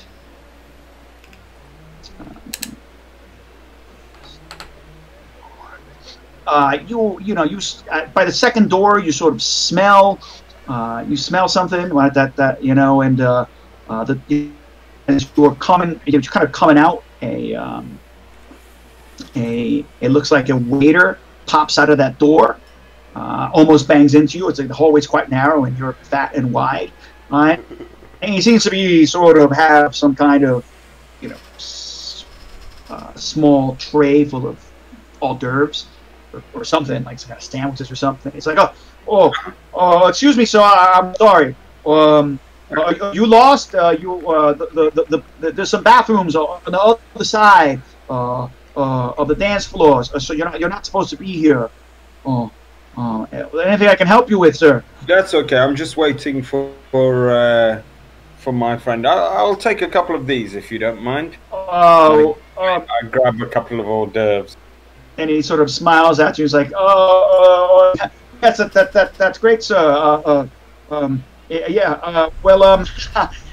really, sir, you really shouldn't be here. And but of course, no trouble. But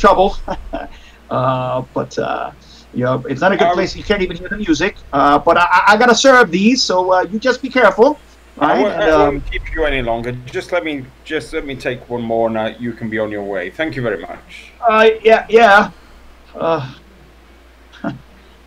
Man, and you hear him like as he walks away, he's like whispers under his breath, "Crazy ass cracker." And so that's where your scene ends. Bruce Whitworth, you're trying to push towards the crowd. Nevada's first. I mean. Nevada. Okay, Nevada, what are you doing? I'm going to push my way to the ground. Have I lost the sight of the guy yet? Has he moved out? Romy is spot hidden. Fuck. Yeah, totally. You have no idea where the fuck you went. Alright, in that case, I'm just gonna follow Boothberry. Furry. Okay, so you turn around and you head back towards that little narrow door. And, actually, is that the only exit they're walking towards, or is there another exit? You don't know. You'd have to go looking. It's hard to see. Right. There's too many people around you. You're looking around very quickly. You look for the guy. You don't know what happened. As you're looking around, you notice Boothby's, expansive frame pushing himself through the narrow door. And then as you move towards it, you see, a waiter come out with a small tray. Looks like it's some kind of simple food on it. He's shaking his head. He's going to the bar. He's suddenly having an argument as you're walking back towards the table. All right, and you're eventually gonna go back. No. In that case, I want to. Actually, I don't want to follow them. I want to look for a different exit to see if that's been open. All Well, you can start. Then you can start looking around the room, right? And eventually, that's what you're going to have to try and get past all the dancers and the tables and figure out what's going on. All right, then that next comes in Bruce Whitworth. What are you going to do? Still following him. Did he went to China already? Yeah. So what happens is, you're trying to keep up on him. Roll me a spot hidden. All right, yeah. Yes. You see him. He kind of moved through the. He was moving and stopping, and in terms of looking around this over his shoulder, trying to see if he was being followed, and he notices you, and he sort of starts running, and he runs towards the door that leads, or the doorway that leads up the stairs. I follow him. All right. Again, you have to push through. You're bigger. Then he seems to be small enough to be able to sort of squeeze by people. So you are having the issue of trying to push past everyone, and get. My size is 50. I don't know if that makes me bigger than him. Oh, okay. I always thought you were bigger than that. No, I'm quite meek, to be honest. Oh, no wonder they make fun of you so much in the office. God, the skinny rich kid trying to play big city cop. Oh, I'm a job. God, the abuse. Yeah. So all right. So what we're gonna do is you're gonna have to try and run for him, right, or try and push your way through, and you kind of get to the stairs as he's just about running up. Right, he's already halfway up the stairs, and he looks down, and that's where that scene ends, right? That's where you're at. Okay. Okay. Elizabeth, what are you doing? I'm going to try to make it to the front of the establishment. Sure. All right. So front is going to be now towards the right. Yeah, I mean, you came out and you're going to walk all the way back towards. And by the way, you're going to have to go up some stairs because obviously this is in the basement, and so there's like a set of stairs that leads up. Mm-hmm. Down here it's dirty. There's some garbage. It's like, oh God, it's definitely a service entrance. There's probably like a garbage bag stacked out here that has to be taken care of. And, dirty water that's pooling. It splashes a little bit on your nice shoes, and you start getting yourself up these concrete steps. To get you to the top, to get yourself street level, or at least alley level, I should say, right? Because it's just a little bit below, right, the level of the alley, and it smells back here. And eventually you get yourself up the stairs, and you see the bright lights, the brighter lights at the end of the alley towards the front of the building. Okay. You start making your way over there. Yeah, I try to make my way to the front of the street and tell the bodyguard that someone's been shot in the club, that they need to lock the club down. Okay, so you kind of push your way along the line, and you go up to the bodyguard, who's sort of up, up front, or as you're moving towards it, as you're moving there, you are going to see the man kind of run out the door, right? As you're heading towards that area. Oh, okay. So I'm gonna yell, "Stop that man! He's got a gun!" Try to get everybody's attention into like a panic. Yeah, and so that happens. Everybody's like, the street's very busy. There's cars, all around, and you hear like people, they're like, What's the matter? She's like, who's got a gun? Who's got a gun? Oh my God, there's somebody with a gun! And yeah, people start getting in a panic. Like, who is it? Who is it? Where is he? Well, they start pointing at random places. But the street's really busy, right? So a lot of people moving back and forth.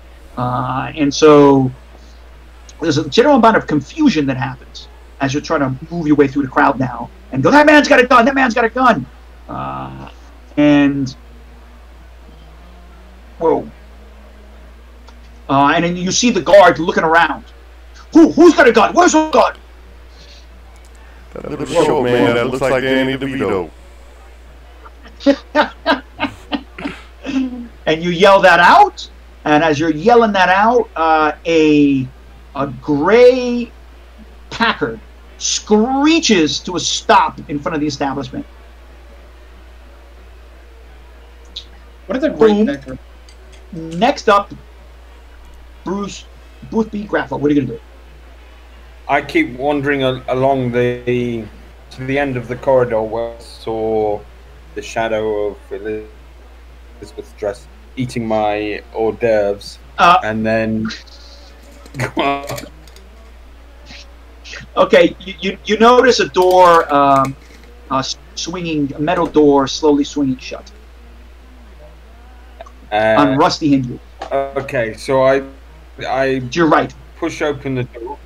Okay, you splash with disgusting fouls. Gutter water. Nice, good. And it's upstairs. But I check before I let the door close. I check that it can be opened from the outside. Can it? Well, it's got a handle and a lock, so you don't know. But if I let it go, it might lock itself. Possibly. Is there anything on the ground I can prop it open with? Bag of garbage. Okay, so I reached for the bag of garbage and kind of wedge it into the door so that it stays open. As you grab it, a very large rat Great. runs across your feet At least it's not a spider. and chatters at you. Right? Usually it startles you momentarily, and you let go of the door. It starts closing. You grab it just in time, and you squeeze the disgusting sort of, brown. It's like brown paper bag full of garbage, right? It's not. These aren't plastic bags yet. What I meant.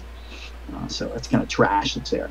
It spills all over, right? Because kind of flustered from the rat, and the can clanks into the hallway, makes some noise, and you start. I guess you're gonna go up the stairs. Yes, yeah. So once the door's secure, I'm fairly confident it's not going to close. Then I go up the stairs. All right, yeah. Are you gonna just walk, or are you gonna run, or what are you gonna do? No, I'm quite casual about it. I'm not in a rush. No big deal. Just a little saunter up the stairs, and then it's gonna be Nevada Jones. What are you gonna do?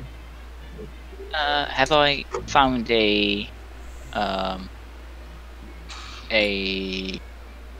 another exit? You mean besides the one that Blueberry and Elizabeth went through, yeah. and you walk past the very simple bar to the back. Is it me or Kai? It's Kai. People. It's Kai, Okay. Can you hear me? Yeah. Yeah, now we Can you hear me? Yeah. I don't know what to do here. Maybe it's let me change the server. Maybe I'll try East Coast. East Coast. See if that works. I can hear you now, Kai. The real question is, can you hear us? How about now? Can you hear me? Yeah, I can. Okay, I changed the server. Oh, East nope, Coast. never mind. That's better. Nope, add again. Motherfucker, bro. Okay, anyway, yeah. The only other entrance you can see is the one that leads out, as far as you can tell. Okay. There is. Yeah. No, I should say that no. You're going to get to two doors against the other wall, right? When you open one, you're going to startle a woman on a toilet. Alright, in that case, I'm not going to open the other because I'm just going to assume that's the men's toilet. And I'm going to close the door behind me. What are you doing, fool? My apologies, miss. I did not know this was a toilet. Maybe they should mark it as such. Door. Open the damn door! God sakes! I'm going to close the door behind me real quick and then just move away to the exit. Okay. All right. And so then we're gonna get over to Boothby. Bruce. Not Boothby. So yeah, Whitworth. You run up the stairs, right? As you get to the stairs, you hear people screaming, "The man's got a gun! Someone with a gun!" And in that case, you come out, and a lot of confusion, and just come out just as you hear people yelling, "The man's got a gun! The man's got a gun!" And so the sort of the doorman, he turns to you, and he's like, "Is it this guy? Is it this guy?" He grabs you by the shoulder. Hold on. I do have a gun, but I'm not the guy you're looking for. No, that's not. Not you. That's Whitworth. Oh, sorry. You were wasting your time scaring, frightening a woman who's taking a pee in the bathroom. For God's sakes. Hey, that's just far away. Okay, fuck off, Herbert. People like that. Detective Whitworth, go ahead, quick. What are you gonna do? Is this menacing? Okay. Yeah, man grabs you. It's not me. It's the guy that's following. He's like, "Who the heck is that?" And everybody starts pushing and screaming. He's like, "Maybe it's him!" And he's like, he starts like he holds you like, "Whoa, whoa!" And he starts patting you down. "Man, you got a gun, man. You got a gun. This is not cool. It's not acceptable." I don't have a gun. Look, that's a guy that has a gun. And I point to the direction that the guy's running. And as you do that is when the gray Packard screeches to a halt in front. By the way, what's a gray Packard? Packard? It's a car. It's just an old school type of 1920s car. Packard. Uma marca de carro. So this 1922, it's a gray, dark gray colored Packard, screeches to a stop right in front of everybody, and the door opens. Bruce, give me a spot hidden check. Excellent. You see the door open, and there's an empty seat. It's a back door, and you see the silhouette of a Tommy gun in the hand of someone in the back seat.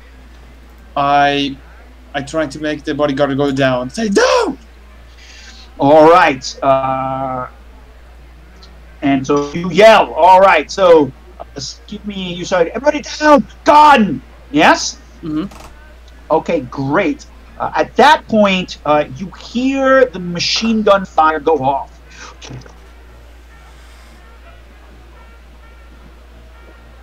And you hear the brick smashing. Boom. Okay. Then it is Elizabeth coming. Elizabeth, it's like you see the Packard roll up. You see a commotion up front as you're sort of running and pushing through the crowd. Again, it's a crowded street, and people are panicking and screaming. It kind of went up the line. The gray Packard, screeches to a halt. You see the man, right? You see the door open, and you see, the man running towards it and going into the back. And then you hear gunfire. I jump behind the car.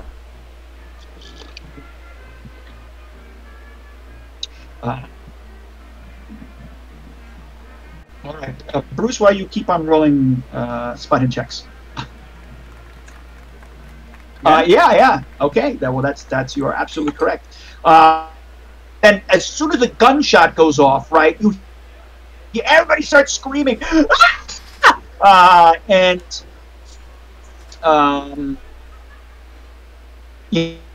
everybody starts hitting the ground and running away and pushing at you and stumbling over each other, and it's truly a mass panic. And so you stay down suddenly, and you lay down as people kind of trample and fall all over you in a panic. All right.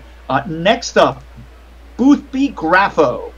So do I hear the gunshots from? I'm going up the stairs. Yeah, I hear the. Oh,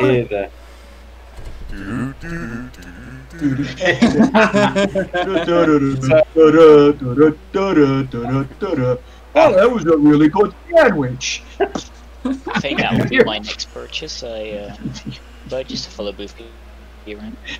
You hear gunfire on the street at the end of the alley. So I ascend the stairs even slower towards the edge, until I get to the corner of the. Because the stairs are going up to the street, are they, presumably? Yeah, they're going up into the alley. Yeah, or you think? Yeah, they seem to be going up into the alley. They seem to be like a double set of stairs. They're landing, you okay. go up, and you get yourself into an alley. Yeah, I mean, you're not directly going necessarily straight into the street, but eventually you get up the stairs. At the top of the stairs, right? You will hear panic in the street, people screaming, and a screeching of car tires, honking. And no more gunfire quite just yet. That's where you're gonna get at. I mean, if you're walking slowly, then you're not really gonna get to see much of it besides people running, across past the end of the alleyway towards the front of the building where you were at. All right, next up, then it's going to be Nevada Jones. I think we're walking up the stairs or running up the stairs possibly. You are partially up the stairs when you hear the gunshots. Someone with a Tommy gun has just let off a couple rounds. I'm gonna pull out my gun. Oh. I have a .38 handgun. Okay. Which is loaded. I think. Okay. Is it loaded? Sure, it's loaded. It's fine. Yeah, I have 8 ammo. I have 8 ammo. That's fine. All right. And what are you gonna do? And I'm gonna look for the source of the Tommy gun. See how it looks like. Well, I mean, it's up front. So you're getting up to the stairs. A whole bunch of panic. The gunshots have gone off. You eventually get to the street. Everyone's down on the ground. And as soon as you come out with the gun in your hand, someone screams, "Gun!" At which point the two beefy African American men kind of half come from a crouch floor and try and tackle you. Okay. All right, I'm gonna try and dodge them. Okay. And so what's gonna happen is I'm gonna fail. That's what's gonna happen. I can't say I really have a specific thing here for them, but I'm gonna say that they're at probably there is a dodge kill guy. There's a dodge combat. Oh no! I'm just gonna roll for these guys. I don't have a sheet for them. Oh, okay. Yep. So what happens is that you were able to dodge the first man, but the second man, who seems to be a little bit smaller but faster, gets you by the legs. Hey, I'm chasing the guy with the gun here. What are you doing, you idiot? He's gonna try and essentially stop you from, he's gonna try and take you down. That's what he's gonna try and do, right? And his successful brawl move is what he does, and so he's going to do a fighting maneuver. And he's going to try and knock you down. Again, he just doesn't know what's happening. He's just scared. And so...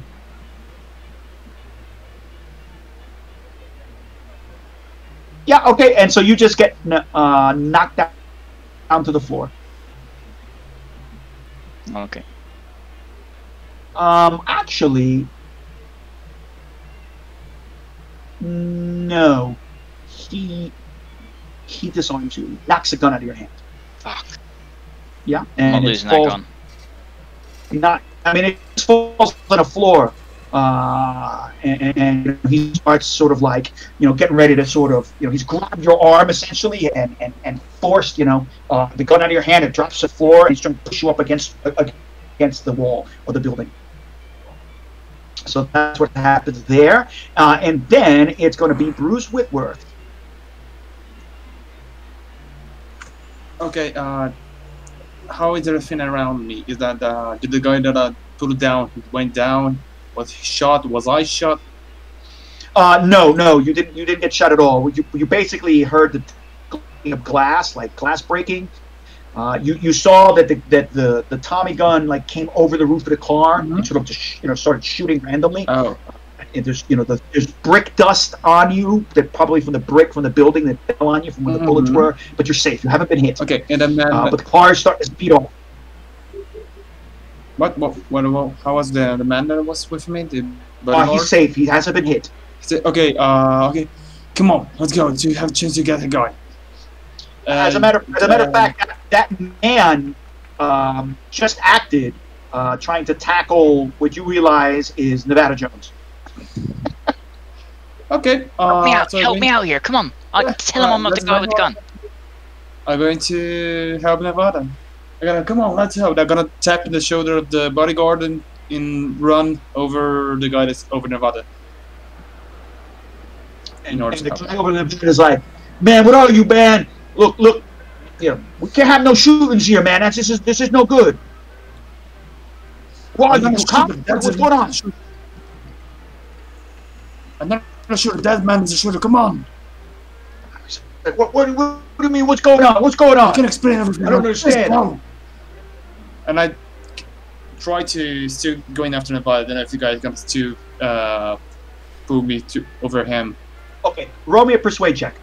Right? Okay. You're trying to convince this guy like to stop what he's doing and follow you. Okay, where's persuasion? Persuasion. I fail. They're not believing me. Yeah, and he's like, I don't know what's going on here. Are you with them? Look, man, we don't want no trouble here. Oh no, he's kind of, and he's holding you. He kind of like pushes off you. And he's nervous, right? It's just, you know, he's not like beating you up or anything, but he you know, he's the bigger guy grabs the gun off the floor, and he's like, well, are you with them? What's going on here? This ain't good for business. This isn't good for business. Okay, so that's happening. You guys are having that conversation. And then Elizabeth, you're on the floor. People are falling all around you. You know, it kind of maybe somebody tripped over you, but you're okay. And the car, you hear the car. You can see it screeching off down the street. It actually bangs into a taxi cab. You know, sort of sideswipes a taxi cab and keeps on going, or will keep on going. Is the taxi cab active? Yeah, it was like the taxi cab was kind of going on the other direction, and you know, the taxi cab kind of stops, gets banged, you know, as the car, the gray Packard tries to make its way through traffic. All right, I'm gonna hop in the taxi. Okay. I'm gonna tell him to follow that call. I flash a $20 bill in his face. He's like, okay, okay, yeah, and he grabs it, and he starts to get himself in a reverse, and you know, turns the car around, and you know, cars are stopped now, their horns are honking, he's trying to get his way through and get on the other side, you know, one or two cars could probably get past on that side before he can get it. He drives his way through and he hits the gas and he starts following. All right. So interesting. Okay. And so, right, he's about 2 or 3 cars behind, you know, in hot pursuit of that gray Packard. You know, took your time to get up over there. I tell him not stay back, but keep him in visual sight. You know, don't aggressively. We're not trying to chase them and let them know that we're chasing them. You know. Okay. Let's give a percent to see if anybody noticed. Oof.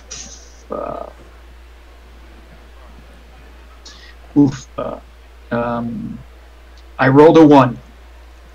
So I can never do that. So he didn't do a good job. He told them too late. They noticed, and suddenly, you know, Elizabeth, you kind of see, you know, 2 cars ahead.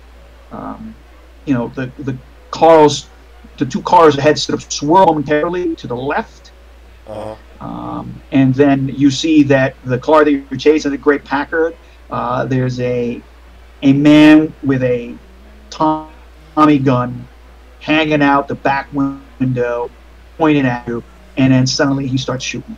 I jump on the floor of the car. Yeah, you kind of duck down. Right, the gunfire strafes the hood of this taxi cab. you hear the glass tinkle above you as the glass shatters. And you hear the taxi cab driver fucking screaming. And he sort of semi-loses control of the car. Let's see momentarily. I should put it not to GM, I'm sorry. But I did honestly roll a 1. No, we see it, yeah. You see it? Oh, okay, Yeah. I'm not. Oh, that I fucked it up. Okay, so with a 23, so now I actually have to do GM instead. Sorry, it was correct the first time. He's able to control the car. It comes to a screeching halt. Just having a, and stops. He's like, oh man, you can have your $20 back. You have your $20 back. I don't want anything to do with that. All right, can I hop out? It's maybe use luck to see if there's another taxi cab I can hail. You could try. yeah, definitely. No, fuck. No, man, I'm sorry. Do I see which street? Everybody's honking horn. They would have turned because where you guys are, I believe, like I said, is that you guys are on what 135 and 135th and 5th Avenue, pretty much in that corner, and so they probably drive down 135th Street. Okay. You probably follow them for like a block, in terms of the time and you and the traffic and them trying to weave through other cars, hitting the gas, and you jumping in real quick in a taxi cab. So maybe a block or two down 135th Street before you lost them. And like a crowd's trying to gather, and people are honking horns, and the taxi driver's like, fuck, I gotta get out of here. I give him the $8 that I jacked from what's his face. Anyway. Okay. He's like, yeah, okay, yeah, that's all right. Thank you. I don't want nothing to do with this. I don't know who you are. I never saw you. You never saw me. We're good, okay? We're good. We're all good. And he just drives off. All right, yeah. I can make my way back to the club, I guess. All right, yeah, you gotta start walking back. If you want, you can, right? There's people use your knowledge. Try to make it some logic to where they're going.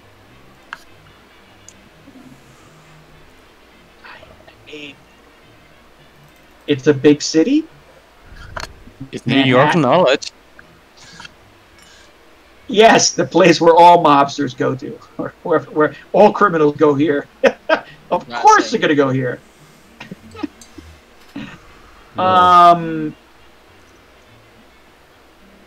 So, go ahead. I have a general idea where they went, but other than that, they could have went anywhere after my visual sight. Yeah, I mean, they can make a couple of giant circle and then come right back next to the club, and that's it. Yeah, they could come back and shoot everyone for all you know. Exactly. I mean, these are big streets. These are big long blocks. And so so that and so I'm going to go back to. How should I say? We're right back to Boothby.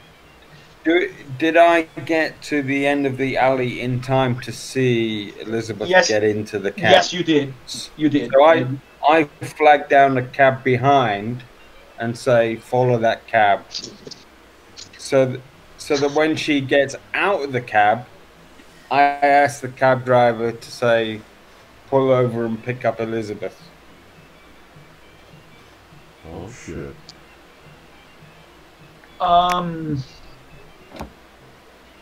You see, she already rolled her luck, and there wasn't any taxi cabs nearby. So, okay, but that's because at that moment, so at the moment Elizabeth looks around and she can't find it, she starts walking back. Right, she walks off the street. So then, it's going to be difficult because you show up. The time you show up, there's a lot of traffic, right? So a little bit of time passes because as soon as the gun, you heard the gunfire up ahead of you, and you saw the muzzle flash, right, as cars screeched to a halt, right? And eventually you kind of drive up and you get to Elizabeth, but it's a little bit of time has passed since that Great Packard rolled off. You could try and drive down 135th Street, and you come up and you see Elizabeth, and you yell at her from the taxi cab, Elizabeth, come on! Exactly. That's just what I said. Elizabeth, come in here. Okay, Mr. Ruby. Did you see where they went? I have a general idea where they went. Tell the driver I was. He's not seeing me like on the floor, pressed with a guy on. 135th Sorry about that. Sir. Oh, okay. Sorry, driver. I didn't get your name.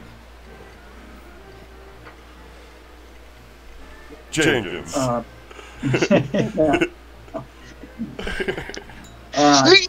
James, and don't spur the horses. He's an older African American man, and he's saying his name is. I don't know. Do you mind if I call you James? Oh, you can call me whatever you want, sir. There's a lot of traffic. We'll try and get to. Where do you want me to go? Down the street? Anywhere in particular? It was 135th 100. Street. Yeah, what she said. Well, we are on 135th Street, ma'am. Just keep going Wait a now. minute. Oh, okay. Oh, no problem. Hopefully I can get past this the traffic here. Oh, got the light. He's not a very fast driver. But he starts trying to drive down 135th Street. Can I make like a spot hidden check to see if I Absolutely. You can make a spot hidden check. Nothing to lose All right. me. They're like maybe 2 blocks ahead of you, but I mean with a bunch of cars in between. Because it's a high traffic area here. Just keep going straight, sir. Okay. All right, so you guys are going to drive off. All right, Nevada Jones. Yes. Roll Am I still me a pressed with this guy on my back? Roll me a persuasion check if you want to try and explain that you're in no danger and that you're actually after the guy who was, Yep. or whatever it is you want to do. You're going to have to roll a persuade check to convince this guy that you're not an immediate threat to the customers. Wasn't that me? No, Nevada's also there. You both can make persuasion checks. It's Nevada's being held. Yeah, I'm the one being held. Yeah, he's still on my back. Yeah. Ah, I thought he wasn't fighting the guy with the gun. Sorry. You're a police officer too. You could just literally flash your badge and defuse the situation. Of course, but And then they'll say traffic. At this time, you could probably also walk up to a person driving and just take their vehicle. yeah. Commandeer the vehicle. I'm police. I need your car. Yeah, I'm not doing that right now. Okay. Well, Nevada Jones, go ahead. Roll me a persuade. Oh, you I have suck. already done that. I am really You're bad. terrible. Yeah, and so he's like, well, what's going on? And as that's happening, someone comes up the stairs. It looks like one of the waiters from downstairs. Oh, well, man, somebody's been shot downstairs. Someone's been shot in the club. And then the big guy looks at the guy who's holding you. He looks at you It wasn't me. with a hard stare. And he looks at you. And he looks at the gun that his boy has. And then he's gonna try and punch you in the face. Yeah, that's gonna happen. Okay, so right, roll D100. All right, Rope. I mean, you can do a brawl or a dodge. What do you want to do? I will brawl this fucker down. I'm gonna beat his ass. Oh shit. Okay. So remember, there's a couple of things you can do. You can knock an opponent to the floor. You can try and seize and hold them, or you can disarm an opponent, or you can just punch them. I'm gonna suck this fucker straight in the face. Okay, then you're gonna have to roll your damage. And I think on your character sheet, I'm gonna open up the character sheet really quick. And one of the things that you should have It's unarmed is damage. that It says you should- 1d3 plus d6. Combat. Oh yeah. Oh, you're pretty fucking tough, man. Bro, I'm a fucking bastard. Yeah, you're in verbose. Yeah, that's okay. Take it off of edit mode. You shouldn't be in edit mode. All right. Yeah. Then I'm surprised that your damage didn't roll. Yeah, He rolled it I from know, I the didn't- skills, that's why. He didn't Oh, roll there it Oh from the yeah, part. bro. You Right, do roll roll 6. unarmed like that. Yeah. See how I just rolled unarmed? Yeah, I rolled it. Yeah. It's not a failure, but damn, bro, you hit this guy for 9 points of damage. Shit.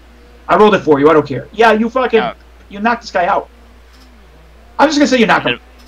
Yeah, then I'm gonna say, like, I didn't want to beat him up, but it left me no choice, you know. If they want Yeah. to catch his hands, they can catch him. And then I'm gonna pick up my gun. You And, can't pick up the gun. It's another guy.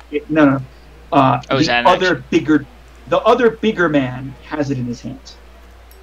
This is like a couple of seconds. You push it and shove it, and you punch this guy, right? And so okay. the bigger guy is going to come at you also, right? In the middle of this brawl, he's going to try and knock you down. He's unsuccessful, right? You can dodge or brawl him. So use combat. Use the part of your character sheet that has combat, and then you can roll your brawl. Yeah, I'm gonna, like, hold up my hands and be like, all right, calm down. There is no need to get angry now. Okay. Right, the guy's cold cocked on the floor. All right, next up, it's going to be Bruce Whitworth. You just suddenly see Nevada Jones just punch one of these bouncers in the face, and the guy just falls right straight down onto the concrete of the sidewalk. What are you going to do? Did we heard about the gun downstairs? Yeah. You heard it immediately. You heard the man say, somebody's been shot.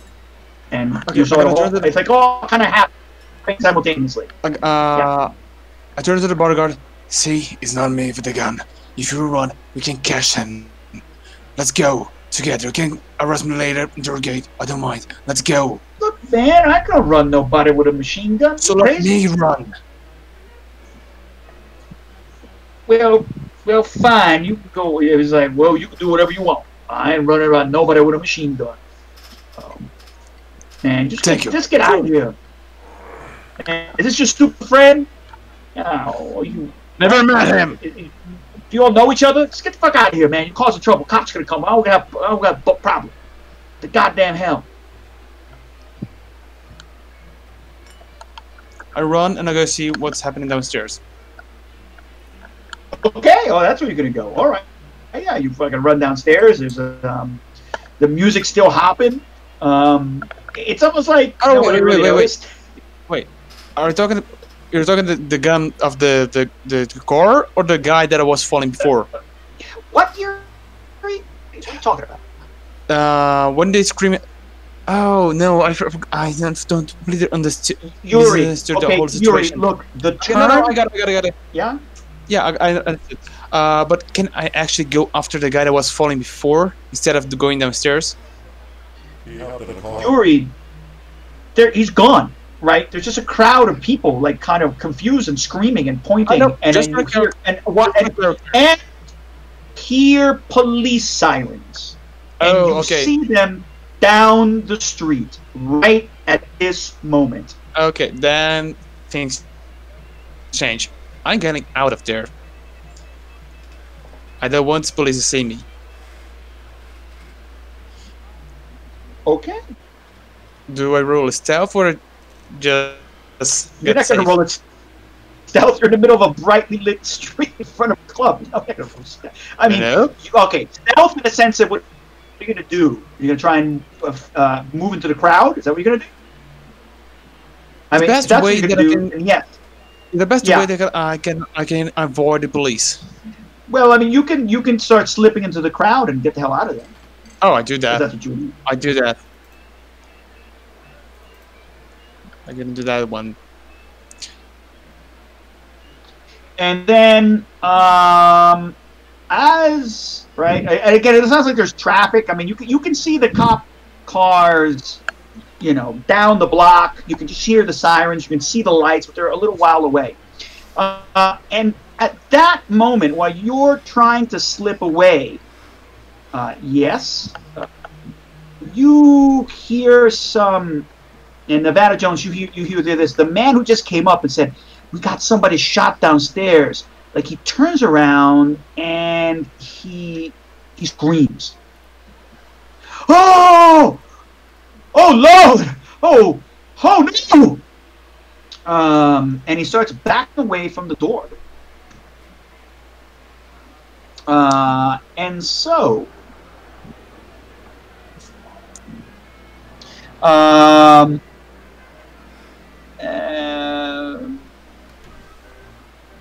then suddenly it's like you all, you see, God damn it! There's people pushing and screaming, and they're like sort of pushing past the man, and he's like, fuck! And he gets knocked over to the ground, right? Because there's kind of a charge of people, and then they all sort of, a whole big crowd just fucking pushes out and knocks a man over.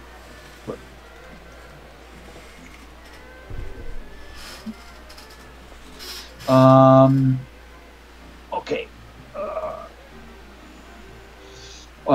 And you hear people screaming. It's like, oh my God! What? That poor man! Oh, he's still walking! Oh, get out of here! Cops are coming! And a guy's kind of falls down on the ground. He's being stomped on.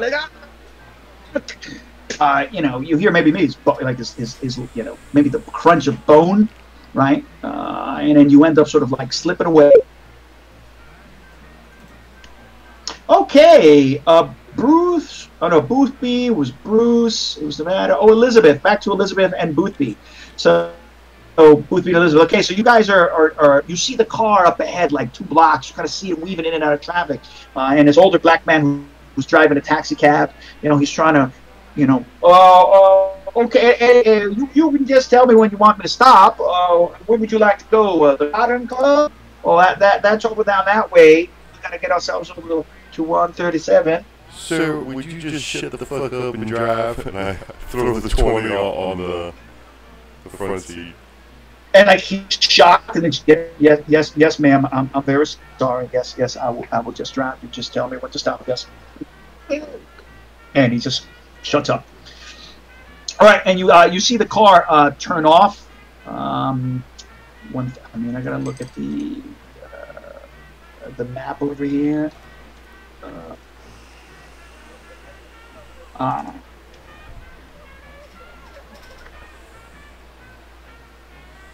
And I'm going to say that it turns off on 130. He continues off 135th, and like you can see like 2-3 blocks ahead that the right place here.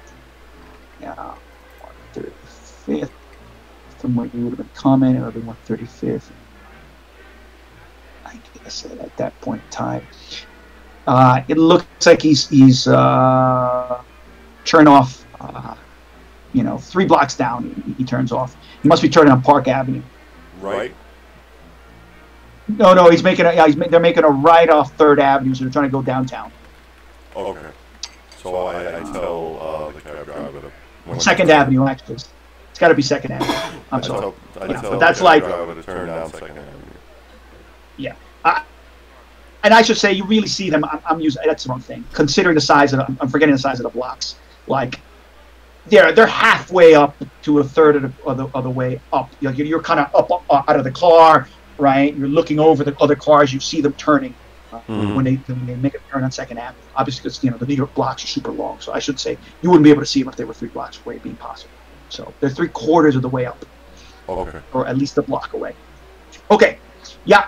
And so you guys, are trying to, they make a turn, and they turn off to the right, and the guy, keeps on driving, and eventually gets to a red light. He stops at the red light. The guy does? Yep.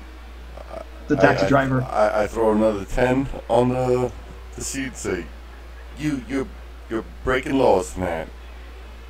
Oh, oh, oh. He's like, you see him, he's starting to sweat a little bit. He's like, yeah, yes, man.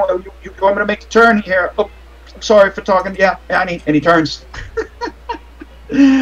All right, Boothby and Elizabeth, make me another spot hidden check. All right, Elizabeth, you see him up front. You see the car. Boothby, you have no idea.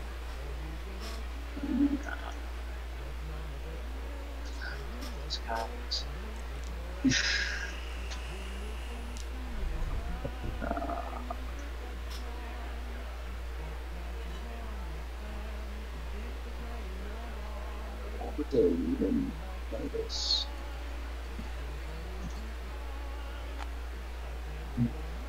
Okay, no problem. All right, and so I'm going to go back to Nevada Jones. All right, so that guy still has my gun, I assume. Yeah, and then a huge crowd starts crawling up, and people are sort of screaming, and he's like, "Oh, look at that poor man!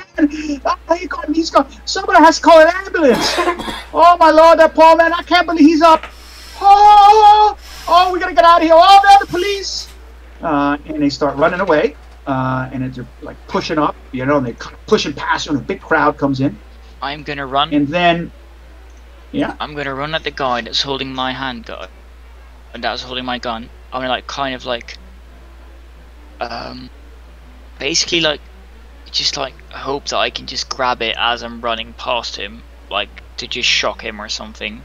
He's probably shocked by the fact that I've just sucker punched this guy in the face and he's knocked out. Oh, and there's people pushing past. Yeah. Yeah, and I just want to rip it out of his hand and just run. Which way are you gonna run? Into the crowd of people, I guess. Okay, against them, back downstairs, or away? Where is the guy standing? That's is he standing in the doorway or? No. There's a mass of people running out of the doorway now. Yeah. Right? It's like everyone who was there is to run out. Mm-hmm. And where's the bouncer that's holding my gun? He's off to the right-hand side of the doorway, right? He was close to where you guys were fighting. All right, so I wanna run to him first and get my gun. Try and just tear it from his hand, or just say listen, nobody needs to get hurt tonight. I came to help you guys, but you took me for the wrong guy. Just give me my gun. He just looks at you, and he's looking around at all this, and he's like, yeah, take it. I got nothing to do with you. You just take it. Alright. And then I'm gonna run in the direction I saw Bruce run off to. Okay. Excellent. All right, you start running. And then, gosh, Bruce, you didn't see, but Bruce disappeared. He disappeared into the crowd. You have no idea. Alright, then I'm also gonna disappear into the crowd and just hope I find him. Okay, and so you start moving into the crowd, and at that point, I'm going to say that you hear a woman scream in absolute, out of control.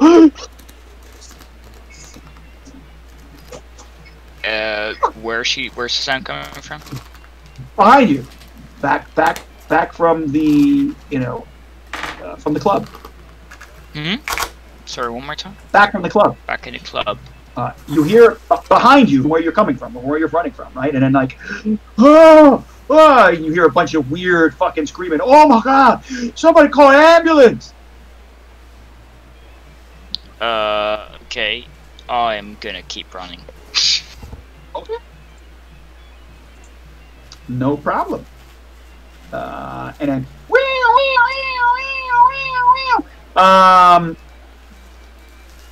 and then you kind of you can hear the police squad car, sort of with sirens on high as people are pushing and screaming. You hear all about you. Oh my God! Oh, look at that! Oh my God! What? That crazy white boy in the middle of the street. He's gonna get hit. And then you hear the vehicle or some kind of car. You know, the wheels, the tires skidding against the road, and you hear a car crash behind you. All right. Is there like an alleyway across from the street I'm running on?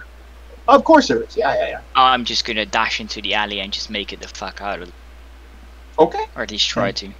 That's what happens. Yeah, okay. You can, yeah, I mean, you can dash. You just hear a bunch of, panic screaming and horns honking and, Do you, roll anything? No, you get away. It's fine.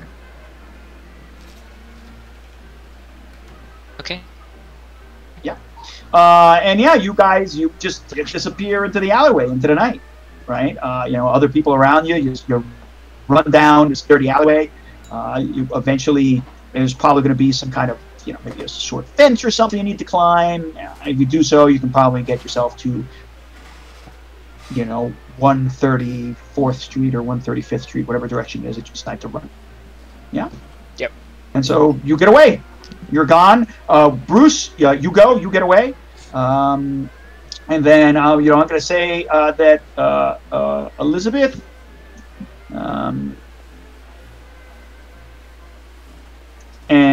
And Boothby, your car starts getting, getting a little bit closer. The taxi cab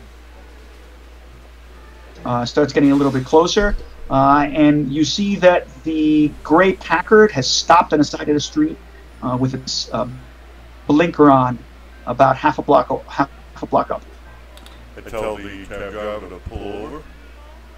Okay. Just wait. See what that car does, if it stays or if it goes. Okay. Can I see what the occupants are doing? Did anybody get out of the car? Nobody's gotten out of the car yet. It's just sort of there, and then here's very good. But then I have to look this up quick. After about a minute, car just sort of waits, and then you see, you're waiting and nothing's happening. The blinker's on, and then the car suddenly accelerates. It turns into the other direction along the street, and starts rocketing in your direction. Okay, so can we try to duck down and hide? Yeah, you can. Does that, right, as you kind of guys duck down and hide, you suddenly hear the the rattle of a machine gun. At our car? Come across. At your car. Yeah. I tried to roll before. I was trying to see if they could do a spot hidden at all, even with disadvantage below 50%. So I assume they figured it out. Yeah. So they pass by and they shoot up the fucking they shoot up the car and they shoot up window break. And here is where I gotta double check the rules. What kind of armor do you have? Because they're gonna try and fucking hit you this time. So I have to double check about armor. Or what kind of cover you get from the car. Because the Tommy machine gun can still hurt you.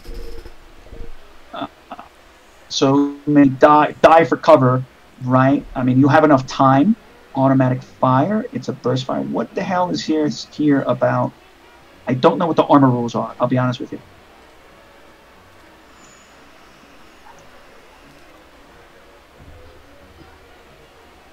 So it's not like you can really easily dodge. So automatic fire, divided into volleys, number of bullets in a volley equals shooter's skill divided by 10. A volley is never less than 3 bullets. First attempt difficulty by range of prime modifiers. Jeez. Shitload of math. You know what? Yeah, I'm actually, and I don't really have a lot of. Let me see if I can find some info about these guys. So I have someone I can use as a character who might be making the shots. I think so. Yeah, I'll go this.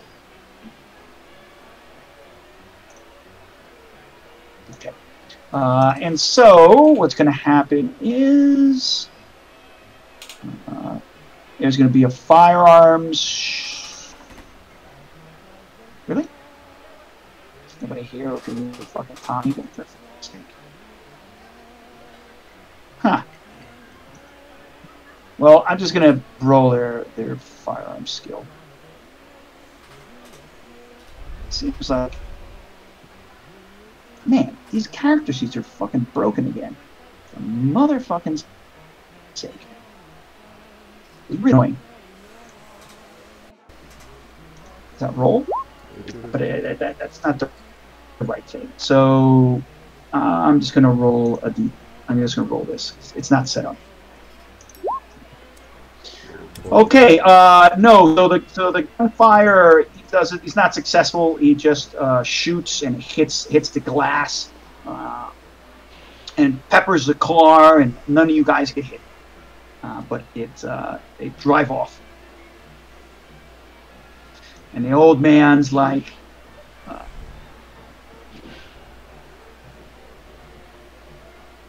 Did you say get down or anything? No. Or did you guys just get down? Yeah, we just got down. All right, yeah. The old man's probably gotten hit. Oh God. Okay, he's definitely starting to bleed. Oh, why would they attack you like that? What do you do? Oh God, somebody call me an ambulance. Oh, I've been shot. Oh. You see, he's like, he's starting to cough. Oh. I mean, you're not too sure how bad he's been hit, but he's been hit. Okay, sir, we'll help you. Boopy, do you know how to drive?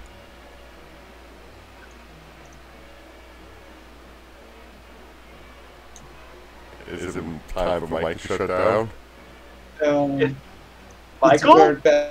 It's our best TM, but he would be disconnected. He had to shut down. Yeah, where is he? Did I miss a message? Yeah. No. He's still connected. Can you hear me now? Yes, yes, we can. Yeah. And Booty Drive. I mean, yeah. Then he just muted and deafened himself.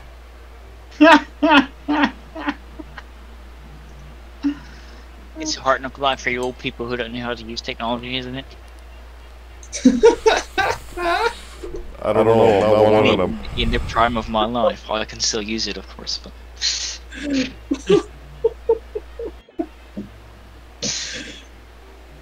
I don't know where Booty is. He's back now. Do you still have online classes, guy? Can we assume he can drive? Just let me go.